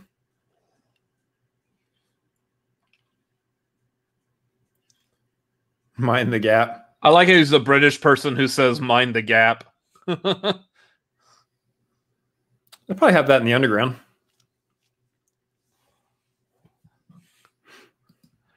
Ew, you like blue cheese? Ugh.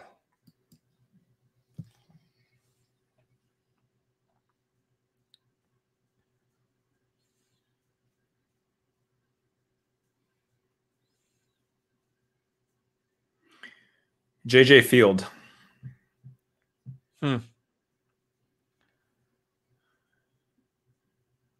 Actually from Boulder, Colorado, turns out. So not even actually British. Well, I mean, he could still be British. He just was raised in Boulder, Colorado. Well, okay. I mean, likelihood here.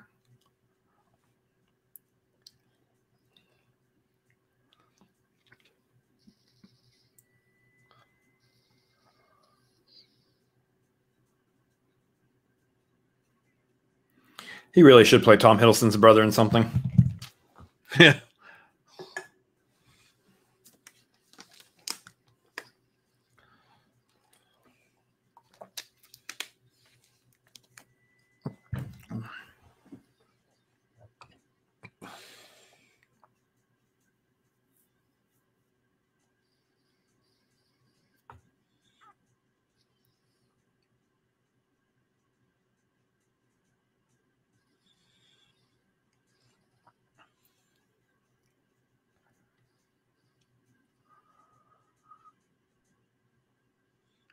That crate said waffles.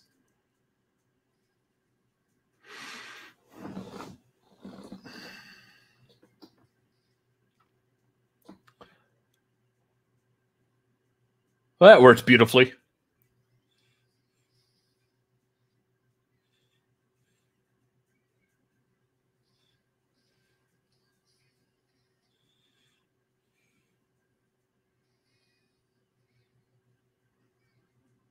Every time someone takes the shield to the chest, I'm thinking all of their ribs just got cracked. Yeah. No shot they're able to breathe perfectly fine after that. Oh, bye, Bucky. Bucky, no! No! I'm so sad and disappointed. No!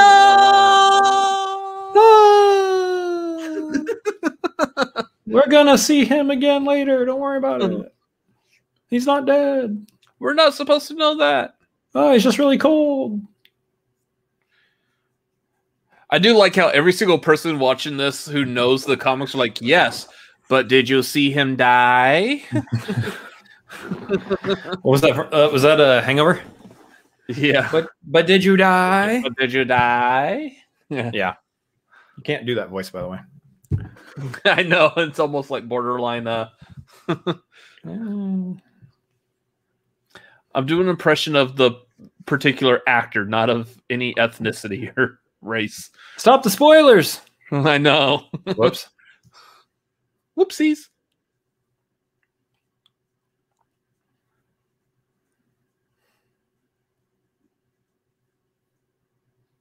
Freaking steak. Whatever.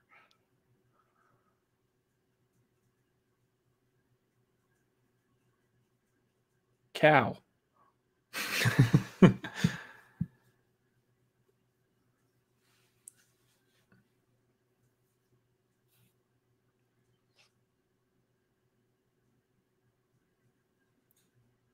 It's the 1940s. Vegetarians don't exist yet. That's not true.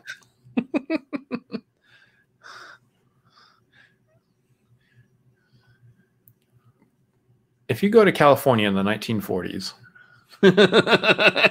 I'm pretty sure they discovered. while they were not yet putting avocado on their toast.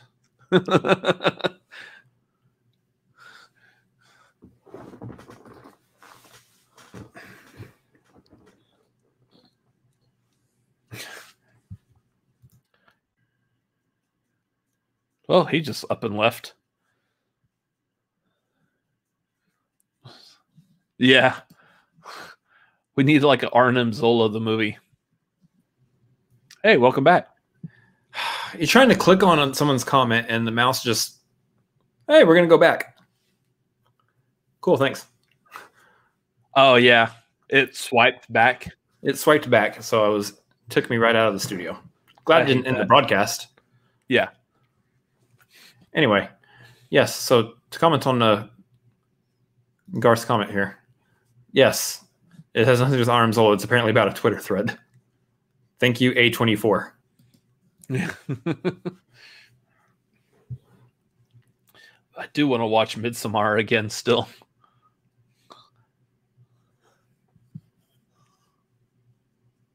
Oh, that's right. I do remember hearing that Hitler was a vegetarian. You're an idiot. You're dumb. No, I do remember hearing that. So you're stupid. Although, okay, so he was a vegetarian. Yeah, look how far he got. I mean, let's just be honest.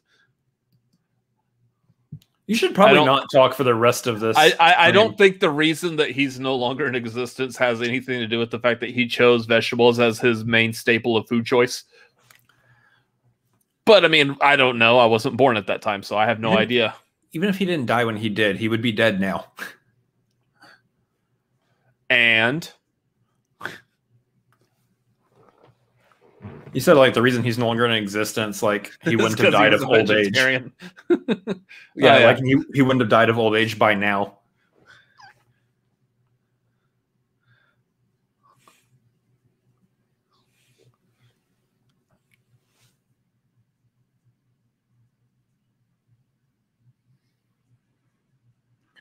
So he said it to like 5 guys instead of like the whole army behind him. It's a lot of heads that grew there. Yeah.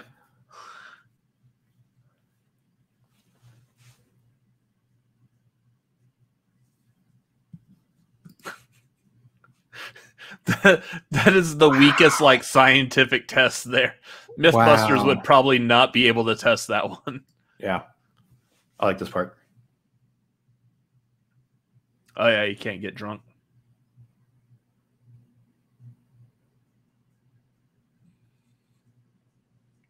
Metabolism.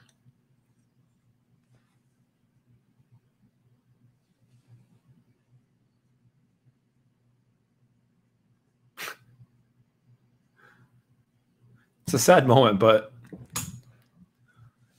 is it sad because we lost Bucky, or is it sad because we just found out that Captain America can't get drunk?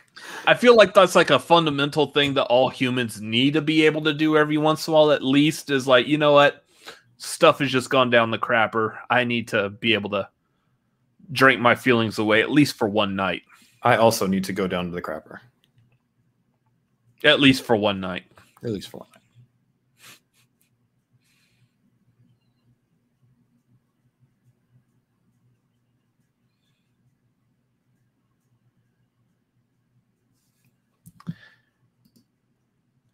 Yeah, I did like. I like the parallels between this and Casablanca,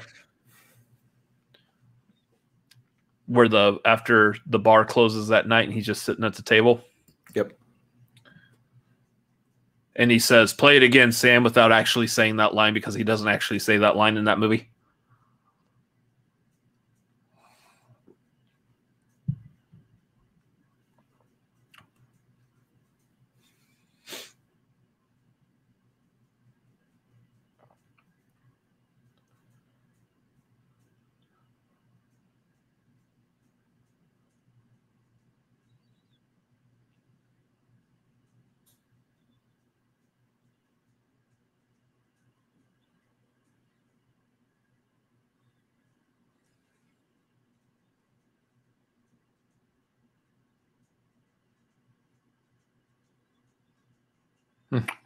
Explain. No, we're just going to cut to them doing it, and you'll figure it out. Yeah.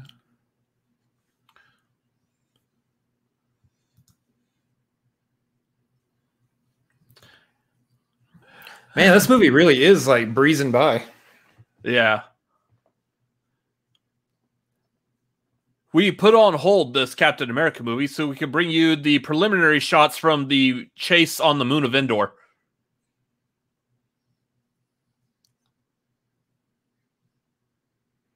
When did Captain America become Ghost Rider? Yeah, I know. Oh, the Wilhelm scream! Wilhelm scream! Classic. I love catching it, too.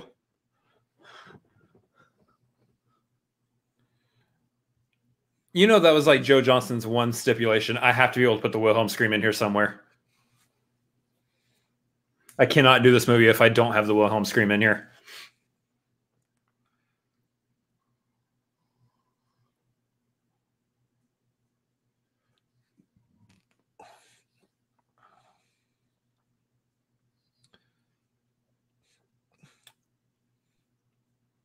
We will make a video sometime in the future, some kind of content that we create, and I will edit the Wilhelm scream into there somewhere where it seems like it makes sense. And I cannot wait to do that. Wilhelm scream never makes sense. I mean, it kind of made sense there, but I mean, it still sticks out like a sore thumb when you know to listen for it. Okay, guys, you got me. Ring of fire. Ring of fire. We could just like burn him, you know? Yeah. Or we could do just the ring of fire. Yeah.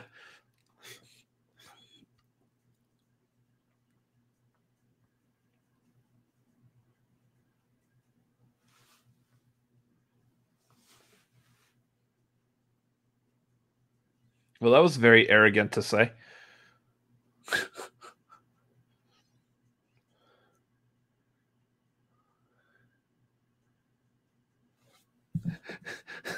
I should have done that. Or you're the one editing that. Yeah, you should have done that. Nope. It was late. That would have been funny. Like really undercuts. Yeah, really undercuts the seriousness of what I'm trying to say in that part of the promo. It just became the Marzonia scream.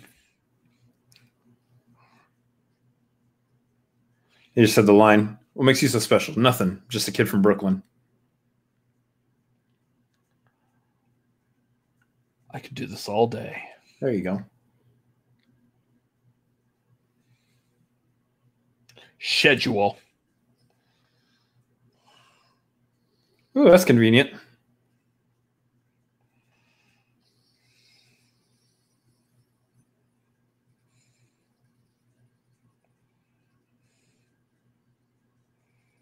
I don't know. Which you like better, the Wilhelm scream, ah, or this guy's rah, rah, rah, rah.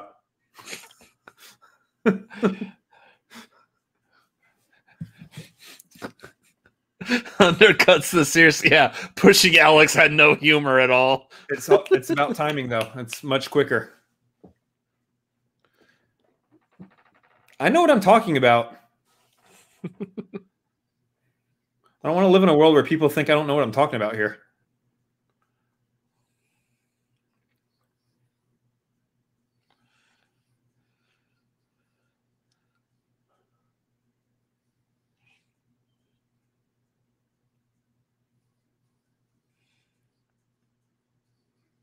Wait, so why doesn't Agent Carter get a helmet to protect her head? Because we can't mess up her hair.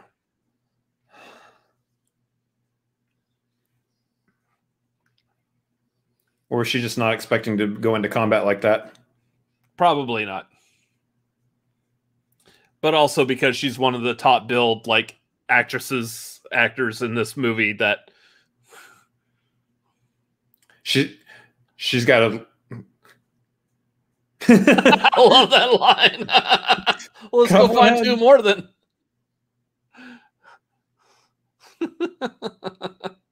Yeah. No, they got to keep her looking unique and stand out from everybody else. So no helmet for you. Yeah.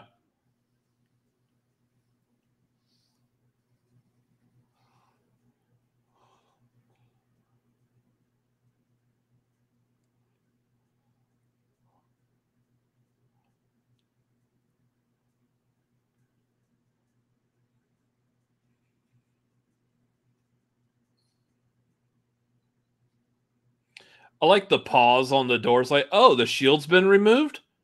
Oh, well, then we can close again. Like they had to think about closing. Stand clear of the closing doors, please. Mind the gap.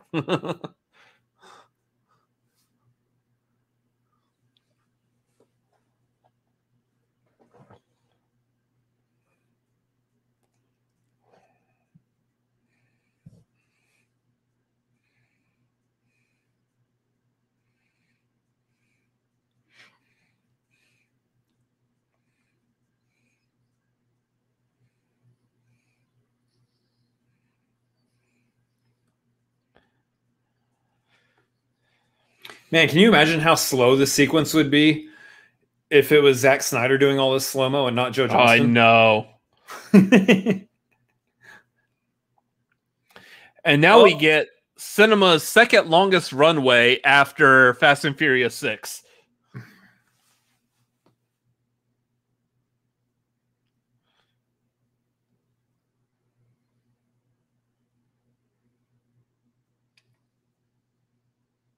Hit the NOS! Hit the NOS! Or at least do the 8 gear shifts that you can do in order to speed the car up infinitely. Oh, there's the NOS. Oh, there's the NOS. Found it. There actually was NOS in it. All right.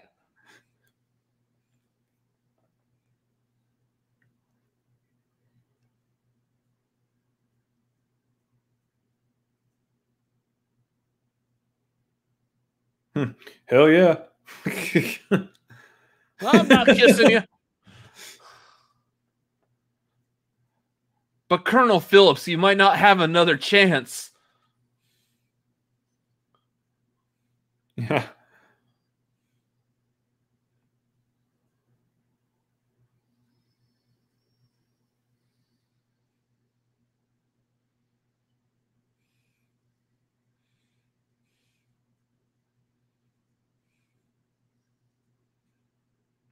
No.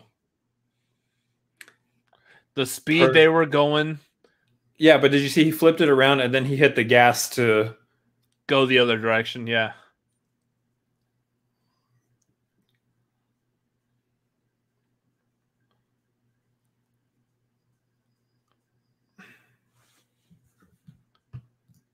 Valkyrie.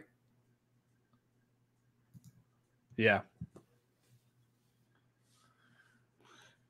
Chicago, Boston, New York. Cool. Austin, Texas is safe.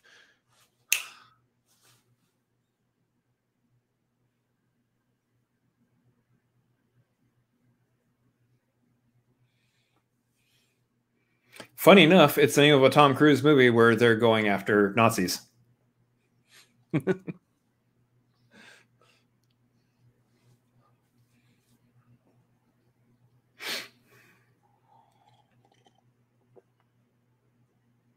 Like, hint, it's Tessa Thompson's character in the MCU also. That guy's having a bad day. Yeah. So that guy's also having a bad day.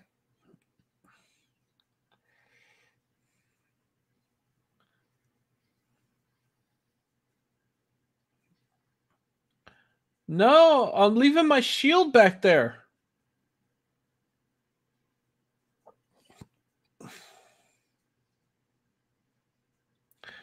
Those things make the weirdest sounds short of Sebulba's like pod. Yeah. Oh! That just got like hyper violent for a Marvel Disney movie. Ejectocito, cuz! I love this button!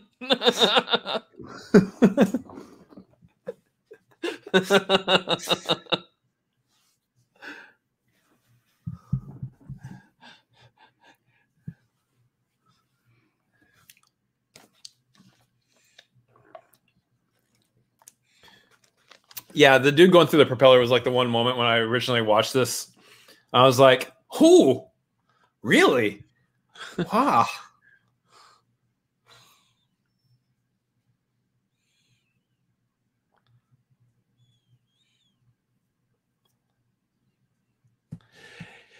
Yeah. So, for example, like every time I watch this, I keep forgetting how, like, he falls out of the jet there, and then he managed to get back into the Valkyrie jet. Like, I keep forgetting how he actually does that because I'm just not. He's got to fly the bomb back into the plane. Yeah. But for some reason, I never remember that. Even like just now, I was like, wait, how does he get back into the plane?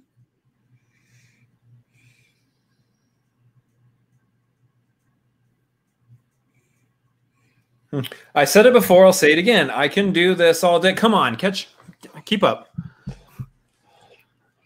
When I tell you something the first time, I need you to. I do want to make sure that we highlight this. Tay Schmidt hit the fan. Very good. That one, I really approve of that one.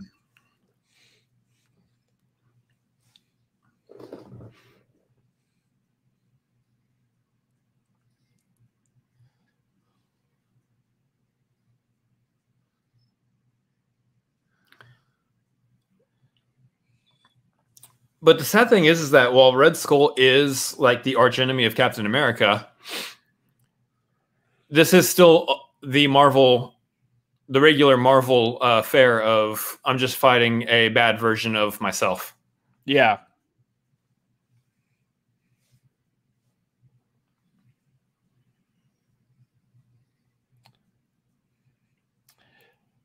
This is so unrealistic. In real life, both of these men would be puking like crazy after the plane did that.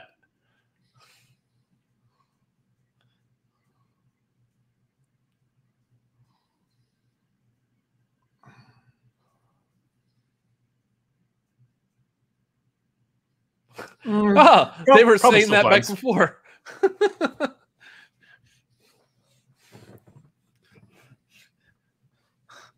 They were saying that phrase back in the 40s before Twitter made it popular to hashtag not my whatever.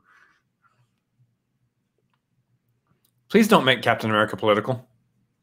No, not at all.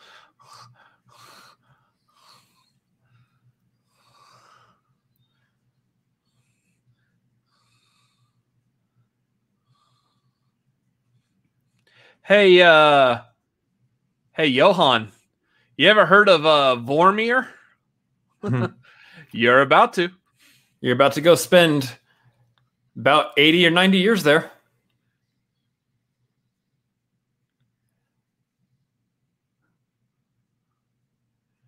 That's the thing. I love that we actually got a conclusion as to what happened to him. Yeah. Not like say like Leader in Incredible Hulk.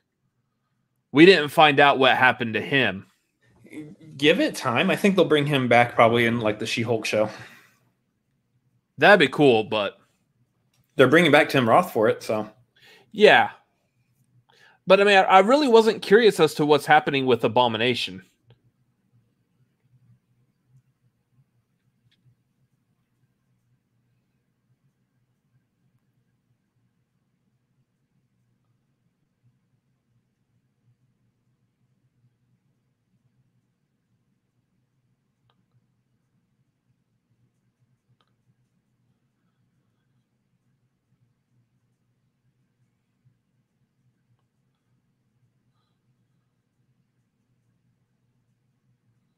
Wasn't there another option?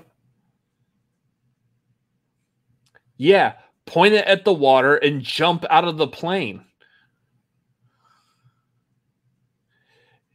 I like in the second movie, he jumps out of a plane and lands safely in the water. Like, he's got to manually put it in the water, though. That's the only problem is if he aims the plane and then goes out the back to jump out so he doesn't get hit by the plane's going to recorrect itself and head towards New York again. I mean, that's the only like reason that makes sense. Yeah, I do like that where you saw Colonel Phillips was like, we need to get out of here. She'll fill us in on all the need to know information later.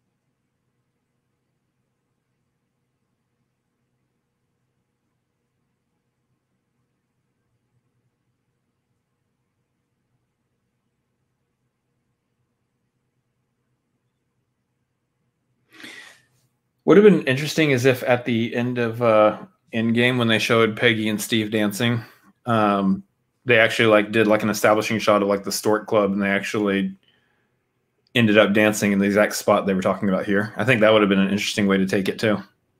Kind of. Well, except what was it in Age of Ultron when Scarlet Witch does the thing to Steve? He has the flashback of them dancing at the Stork Club. So we've already seen that for the most part. True. I would have liked if they would have shown him dancing there in like the house, and Steve clearly did not know how to dance. Like he's just tripping over his feet, and he's gone back and learned how to dance, type of thing. I mean, he had been alive at that point for how many years? He would have known how to dance I would by the hope time so. that would happen.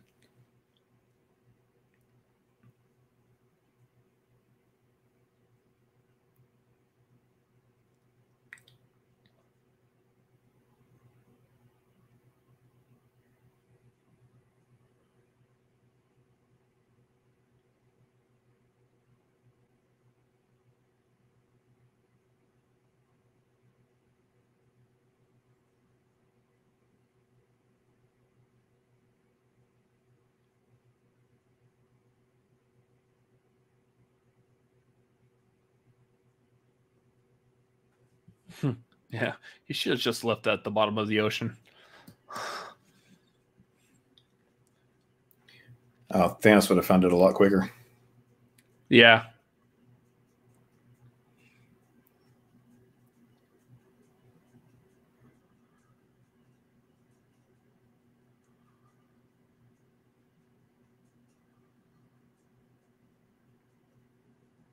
Yeah, the score here is fantastic.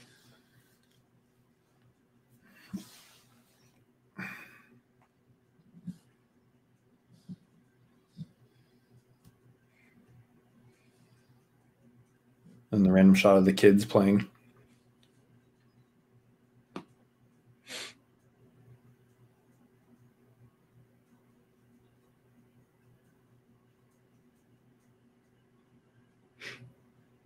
Yeah, I love the bookend pieces here. I'm glad they also didn't make this a post-credit. They just made it part of the movie. Yeah.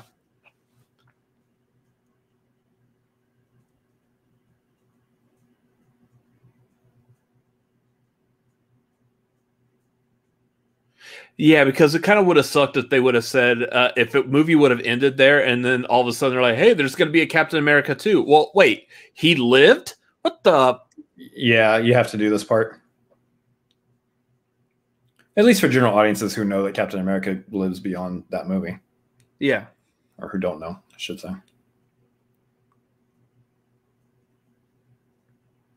Then also you've got the case that this scene is also here to really fully submit that Captain America exists in the same world as Iron Man, because we've seen Iron Man interact with Nick Fury. Now we're about to see him interact with Fury.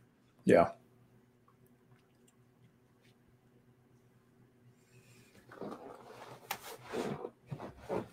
Yeah. Who is your continuity expert for this? Whoops. Whoopsies.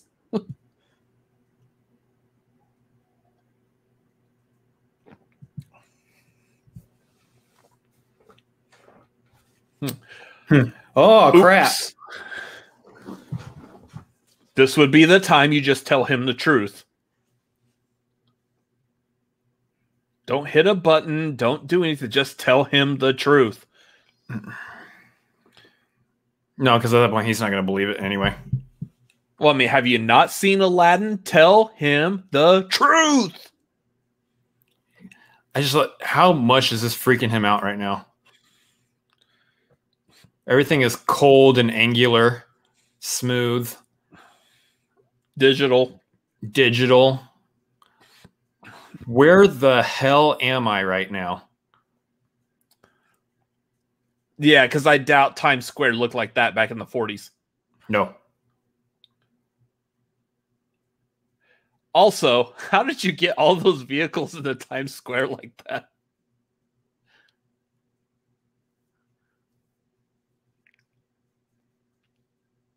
And you had to do that in a building that just so happened to be right next to Times Square?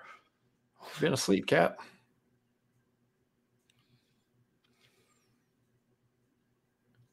You just time traveled, my friend, essentially.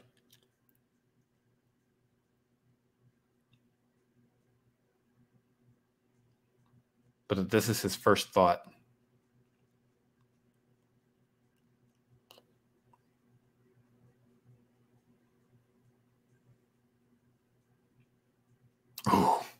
Oh. It hurts. God, that's such a good movie. It hurts. So, yeah, again, like, why wasn't he just in, like, some... Like, he could have been, like, in a room in the Triskelion. Why did he have to be in a room that's inside of some random building that just so happens to be next to Times Square? Well, it's like they said, they want to break him in slowly. So part of that breaking in process is probably going to be reintroducing him to the city that he grew up in. Or you just have a person go into his room that he's staying in and say, hey, sit down. Let's explain something to you. And just tell him before he actually can see it. Just prepare his mind for what he's about to determine with all of his senses. Well, sorry, too logical for a screenplay. I mean, yeah, the truth is they just messed up on a little thing. I mean, it makes sense that they mess up on. I mean, look at us. For some weird reason, my watch said I had a missed call, even though you. Yeah, it's because someone called you twice. Yeah, no, I got that, but you forgot to delete that second call, or things happen. It's called compartmentalization. Good one. Like that.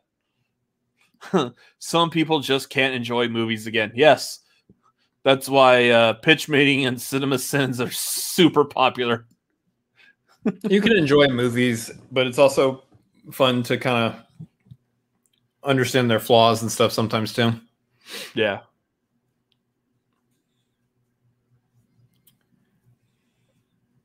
So I say, I love this movie. Yeah. For all like the flaws in it, I love it. I thought it was very well done.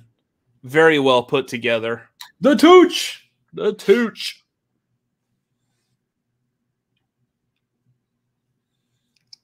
Yeah, I think the problem that people had with it when it first came out, for whatever reason, was just it's a period piece. They weren't thinking about they were just stuck on the period piece aspect. They weren't stuck on he's going to come into our normal timeline. Yeah.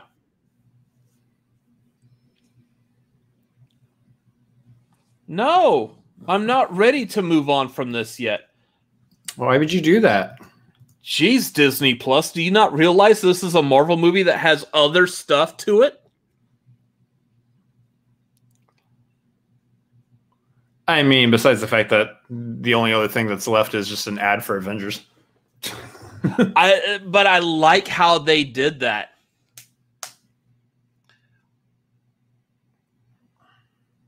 I like how there was nothing else. Like, we hadn't seen anything. We knew Avengers was coming, in real life, of course, we've read like the internet. We know that they're leading up to Avengers. Yeah.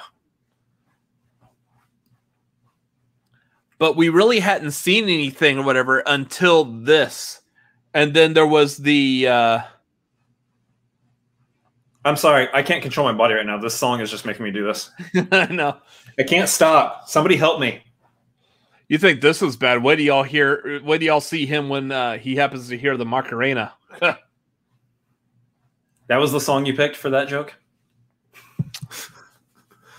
I mean, people still like the Cupid Shuffle. Wow.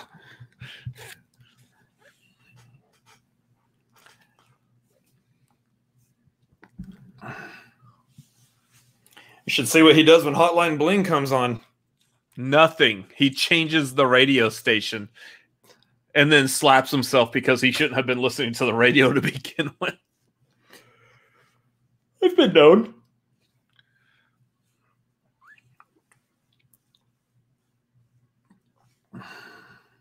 It's a fun song though.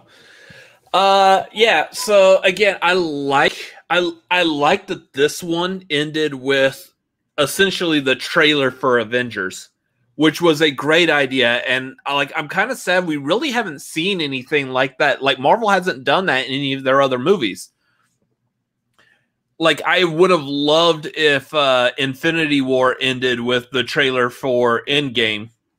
Maybe not necessarily like saying it's Endgame, but at the same time, no. Infinity War needed that cutoff. It needed that Empire Strikes Back moment where this movie is ending on a downer. Our heroes have failed. They haven't won. End of the movie.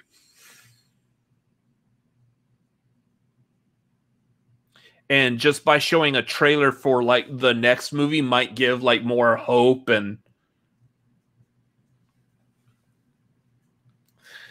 action vehicle technicians, Paul Popeye Bone.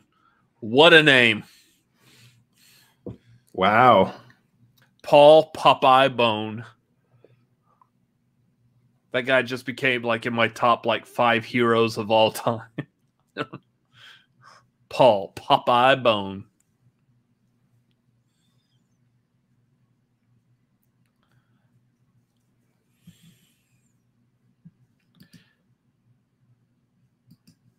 They didn't succeed.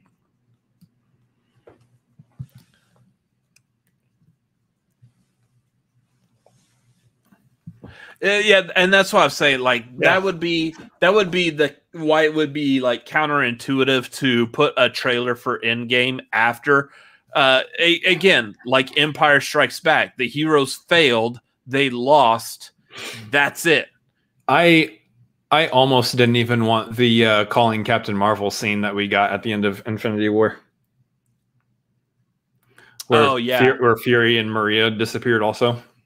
Where it's showing like some kind of glimmer of hope that Captain Marvel might be involved in it. Yeah. Well, like we all knew Captain Marvel was going to be involved in it. You didn't necessarily need to do the call for her, but that was also before her movie. So yeah. But what I liked about that is that kind of led to, ooh, Captain Marvel's going to come in for the next Avengers and save the day. And she really wasn't in Avengers Endgame that much at the beginning and then like at the very end, but she really didn't do. She wasn't like the major savior of the movie. She did a lot, actually. I mean, she destroyed Thanos' ship. Yeah, that's it. Yeah, but I mean, for that battle, that was huge. They were all going to die. She saved everyone's life. Sure, but I mean, it wasn't like the key moment of that entire battle. That key moment was Tony snapping. Yeah, sure. You're arguing semantics. No, you're just setting up a false narrative. If it would have gone the same way where Tony eventually got a hold of it, then that ship would have been gone too. Yes, that is going based off the idea that you don't he would have survived after the ship like was raining.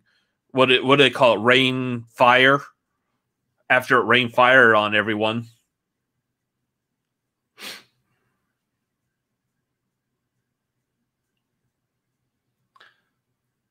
Stark's theme. Stark's flying car. The semantic fanatics. Semantic fanatics. Wow, that's a hard one to say. I said the semantic fanatics. Semantic fanatics. I would just drop that one C. Yeah. The semantic fanatics.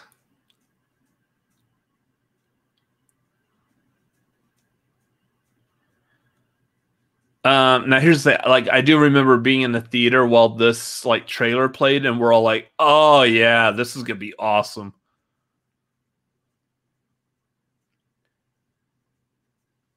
Even like now that we're like post Avengers Endgame, I still think this first Avengers movie is amazing. Yeah, the fact that they pulled it off to begin with is. The aspect ratio is completely different. Yeah.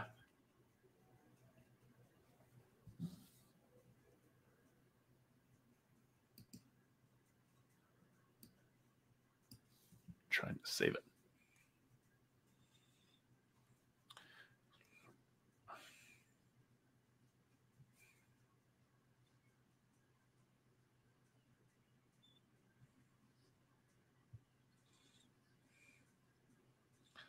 Wow, this is corny. This is a lot cornier than I thought it was. Yeah, I remember. Some assembly required.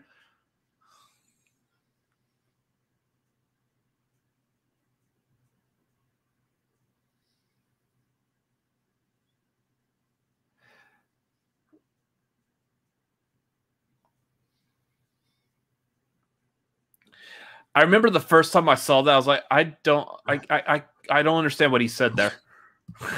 Like he said it so quick and it didn't make sense. That was one of those like you need the context clues of what's happening to probably be able to understand exactly what phrase he's saying, but yeah, just out of nowhere it's like he's got a mean swing.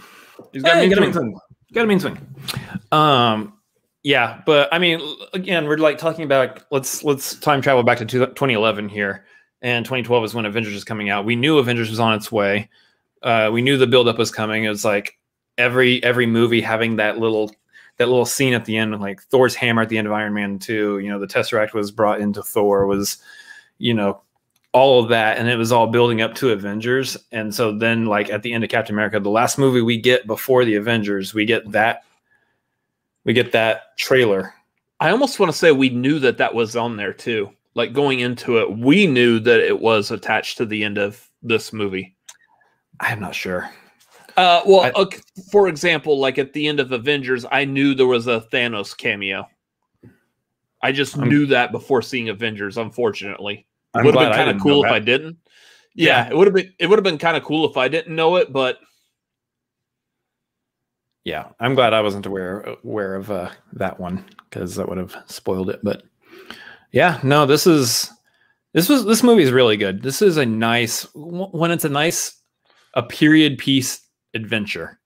Much like, again, this is why you get Joe Johnston. It's much like The Rocketeer and how it feels. Many like similar vibes, and that's I think that's why you got to highlight Kevin Feige's genius. Going back even in the first phase, because he knew exactly which directors to pick out and which ones to put because of what style he knew that they could bring to certain characters. And he knew that, hey, the vibes that we got from, say, like The Rocketeer, that's what we're going to want for Captain America. And nailed it. I mean, they nailed it perfectly. Which is kind of funny when you look at that same perspective and now look at the next Captain America movie, Winter Soldier, which is what brought us the first movie done by the Russo brothers, which up until that time, they've done a couple of like really good episodes of Community and what's that? I can't think of it. Not Me, Myself, Irene. It was yes. Oh, hold on. That's going. You, Me, and Dupree. You mean That's Dupree? it. Yeah. Like, there's absolutely nothing in You and Me and Dupree that would say, like, hey, these guys could helm a political thriller in the Marvel Cinematic Universe. No, nothing about that. There's barely anything in the Community episodes that they did that would show that they're capable of handling that. What is it that Kevin Feige knew about the Russo brothers that says, I trust you with this story that needs to be told? It's just a matter of, what did they discuss in the meetings that he had with them? Yeah. So. Mobius is in You, Me, and Dupree. That's right. Oh, Mobius. Does he get a jet ski in that? Mobius. Yeah. No, he doesn't, but. Oh, bummer. Anyway, it's a good movie. This really is just a flat out good movie. MCU knew what it was doing early on. Give or take how you feel about Iron Man 2. That's probably my least favorite, obviously, of the first phase, but yeah, and the hiccups with like Incredible Hulk and having to change out, Rhodey and all that. But otherwise, the MCU got pretty solid legs early on, and still going strong, strong. Definitely by the time Captain America: First Avenger came out, they knew what they were doing. Yeah. In fact, I'm willing to bet at this time they already had the roadway, the pathway to the Infinity Gauntlet and everything already like etched out. They knew that was like the end game of these movies was to get to the Infinity Gauntlet with Thanos. It was just a matter of like, how are they going to get there? How is it that we're going to introduce all these other characters like the Guardians of the Galaxy and make them something that's going to help not only like in their own story and get people on board with them. How is it going to help tell the story leading up to Thanos and the Infinity Gauntlet? Yeah. Yeah. I think especially probably after Iron Man 2, I would say after Iron Man 2, once they started getting into Thor and Captain America, they knew what they were doing at that time. Yeah. Well, okay. A slight question, because you do see the fake Infinity Gauntlet in Thor, which leads me to believe that they weren't 100% set on that direction yet. But otherwise, they wouldn't have been like trying to retcon that in Ragnarok. Fake. Yeah, I feel like that was almost like kind of like too much like out there. Like, okay, this really shouldn't have happened to begin with. You can kind of tell that was a mistake from the beginning. But yeah. Again, I love Captain America: The First Avenger. It's one of the few like good, solid period piece type movies that I absolutely adore. Period pieces with me kind of hit and miss. Some of them, the story is so compelling, the actors are so good that I'm with it. But some of them, I was like, oh, this is a stretch. So, for example, I loved Casablanca watching that. Casablanca is great. Yeah, and that was a period piece even at the time it was filmed. But yeah, that was a fantastic movie. Some of them, I can't remember off the top of my head, but I just know in general, like a lot of these period piece movies have been hard to really get into with my ADHD self. Right. Anyways, that's going to do it for the watch-along tonight, y'all. What did y'all think? Let us know down in the comments. Now, again, we do watch-alongs usually once a month on the Patreon, patreon.com/cinefanatics. If you're at the $5, the dude tier, you can join us for that. We have one. It's going to be on the 15th of this month. So in 10 days, we'll be doing another watch-along. It's going to be Space Jam because Space Jam 2 is finally coming out. We're going to kind of relive the old glory days and watch Space Jam 1 because, you know what? It makes sense. The new movie's coming out. Let's watch the old one. So that's what we're going to be doing over there. Hop on the Patreon, the $5 dude tier. That one, again, that was going to be a lot of fun just because I don't think it's aged very well. And we're going to pick out all those flaws, and it'll be a lot of fun to enjoy that. I'm just ready to seriously call out like how often people manage to swing back and forth between the real world and the toon world. And it's like at one point it looks like it's just a revolving door. So I think it's going to be interesting. But yeah, make sure you hop on that. It's going to be a lot of fun. I don't know. Anything else we want to plan? Tomorrow night's tagline, as usual. So we'll be right back here, roughly around the same time tomorrow night. We have a lot to talk about tomorrow night. I know I was putting. I'm about to be done with the thumbnail for tomorrow night as well. So, anyways, I don't know of anything else we need to plug right now. Loki on Wednesday night. Loki on Wednesday, and I think that's going to be mostly it for this week. Again, just stay tuned. We got some other video stuff coming out here pretty soon, and then obviously we're going to have the review for Black Widow up whenever we get a chance to watch Black Widow. Yeah, those of y'all watching live tonight, make sure to check out the First Class League tomorrow on twitch.tv/theschmodown. They're diving into Inner Geekdom. Yeah, there might be some interesting stuff happening on there tomorrow, possibly, maybe. So, yeah. So that's gonna do it for tonight. Thank y'all for watching. Those of y'all that are watching us with us live, thank y'all for being here. Thank y'all for watching. It's great having the audience for this. We hope y'all enjoyed this. If you're watching this on a replay, let us know what you thought down below. I know I said that as a joke earlier, but I actually do mean it. Yeah, I always feel awkward doing the things that I hear every other YouTuber do, and so it's like kind of like you breathe air, you have to eat food, you have to go to the bathroom and shower, you have to click like and subscribe and do all the YouTube things. It just feels very weird. Also, it's really nice, as you said, it's really nice to have a live audience here watching when we're live. Yeah, it really helps the atmosphere of being able to interact with the chat when there's a chat to interact with. So yeah. Appreciate you guys being here and hanging out with us during the watch along. Yeah.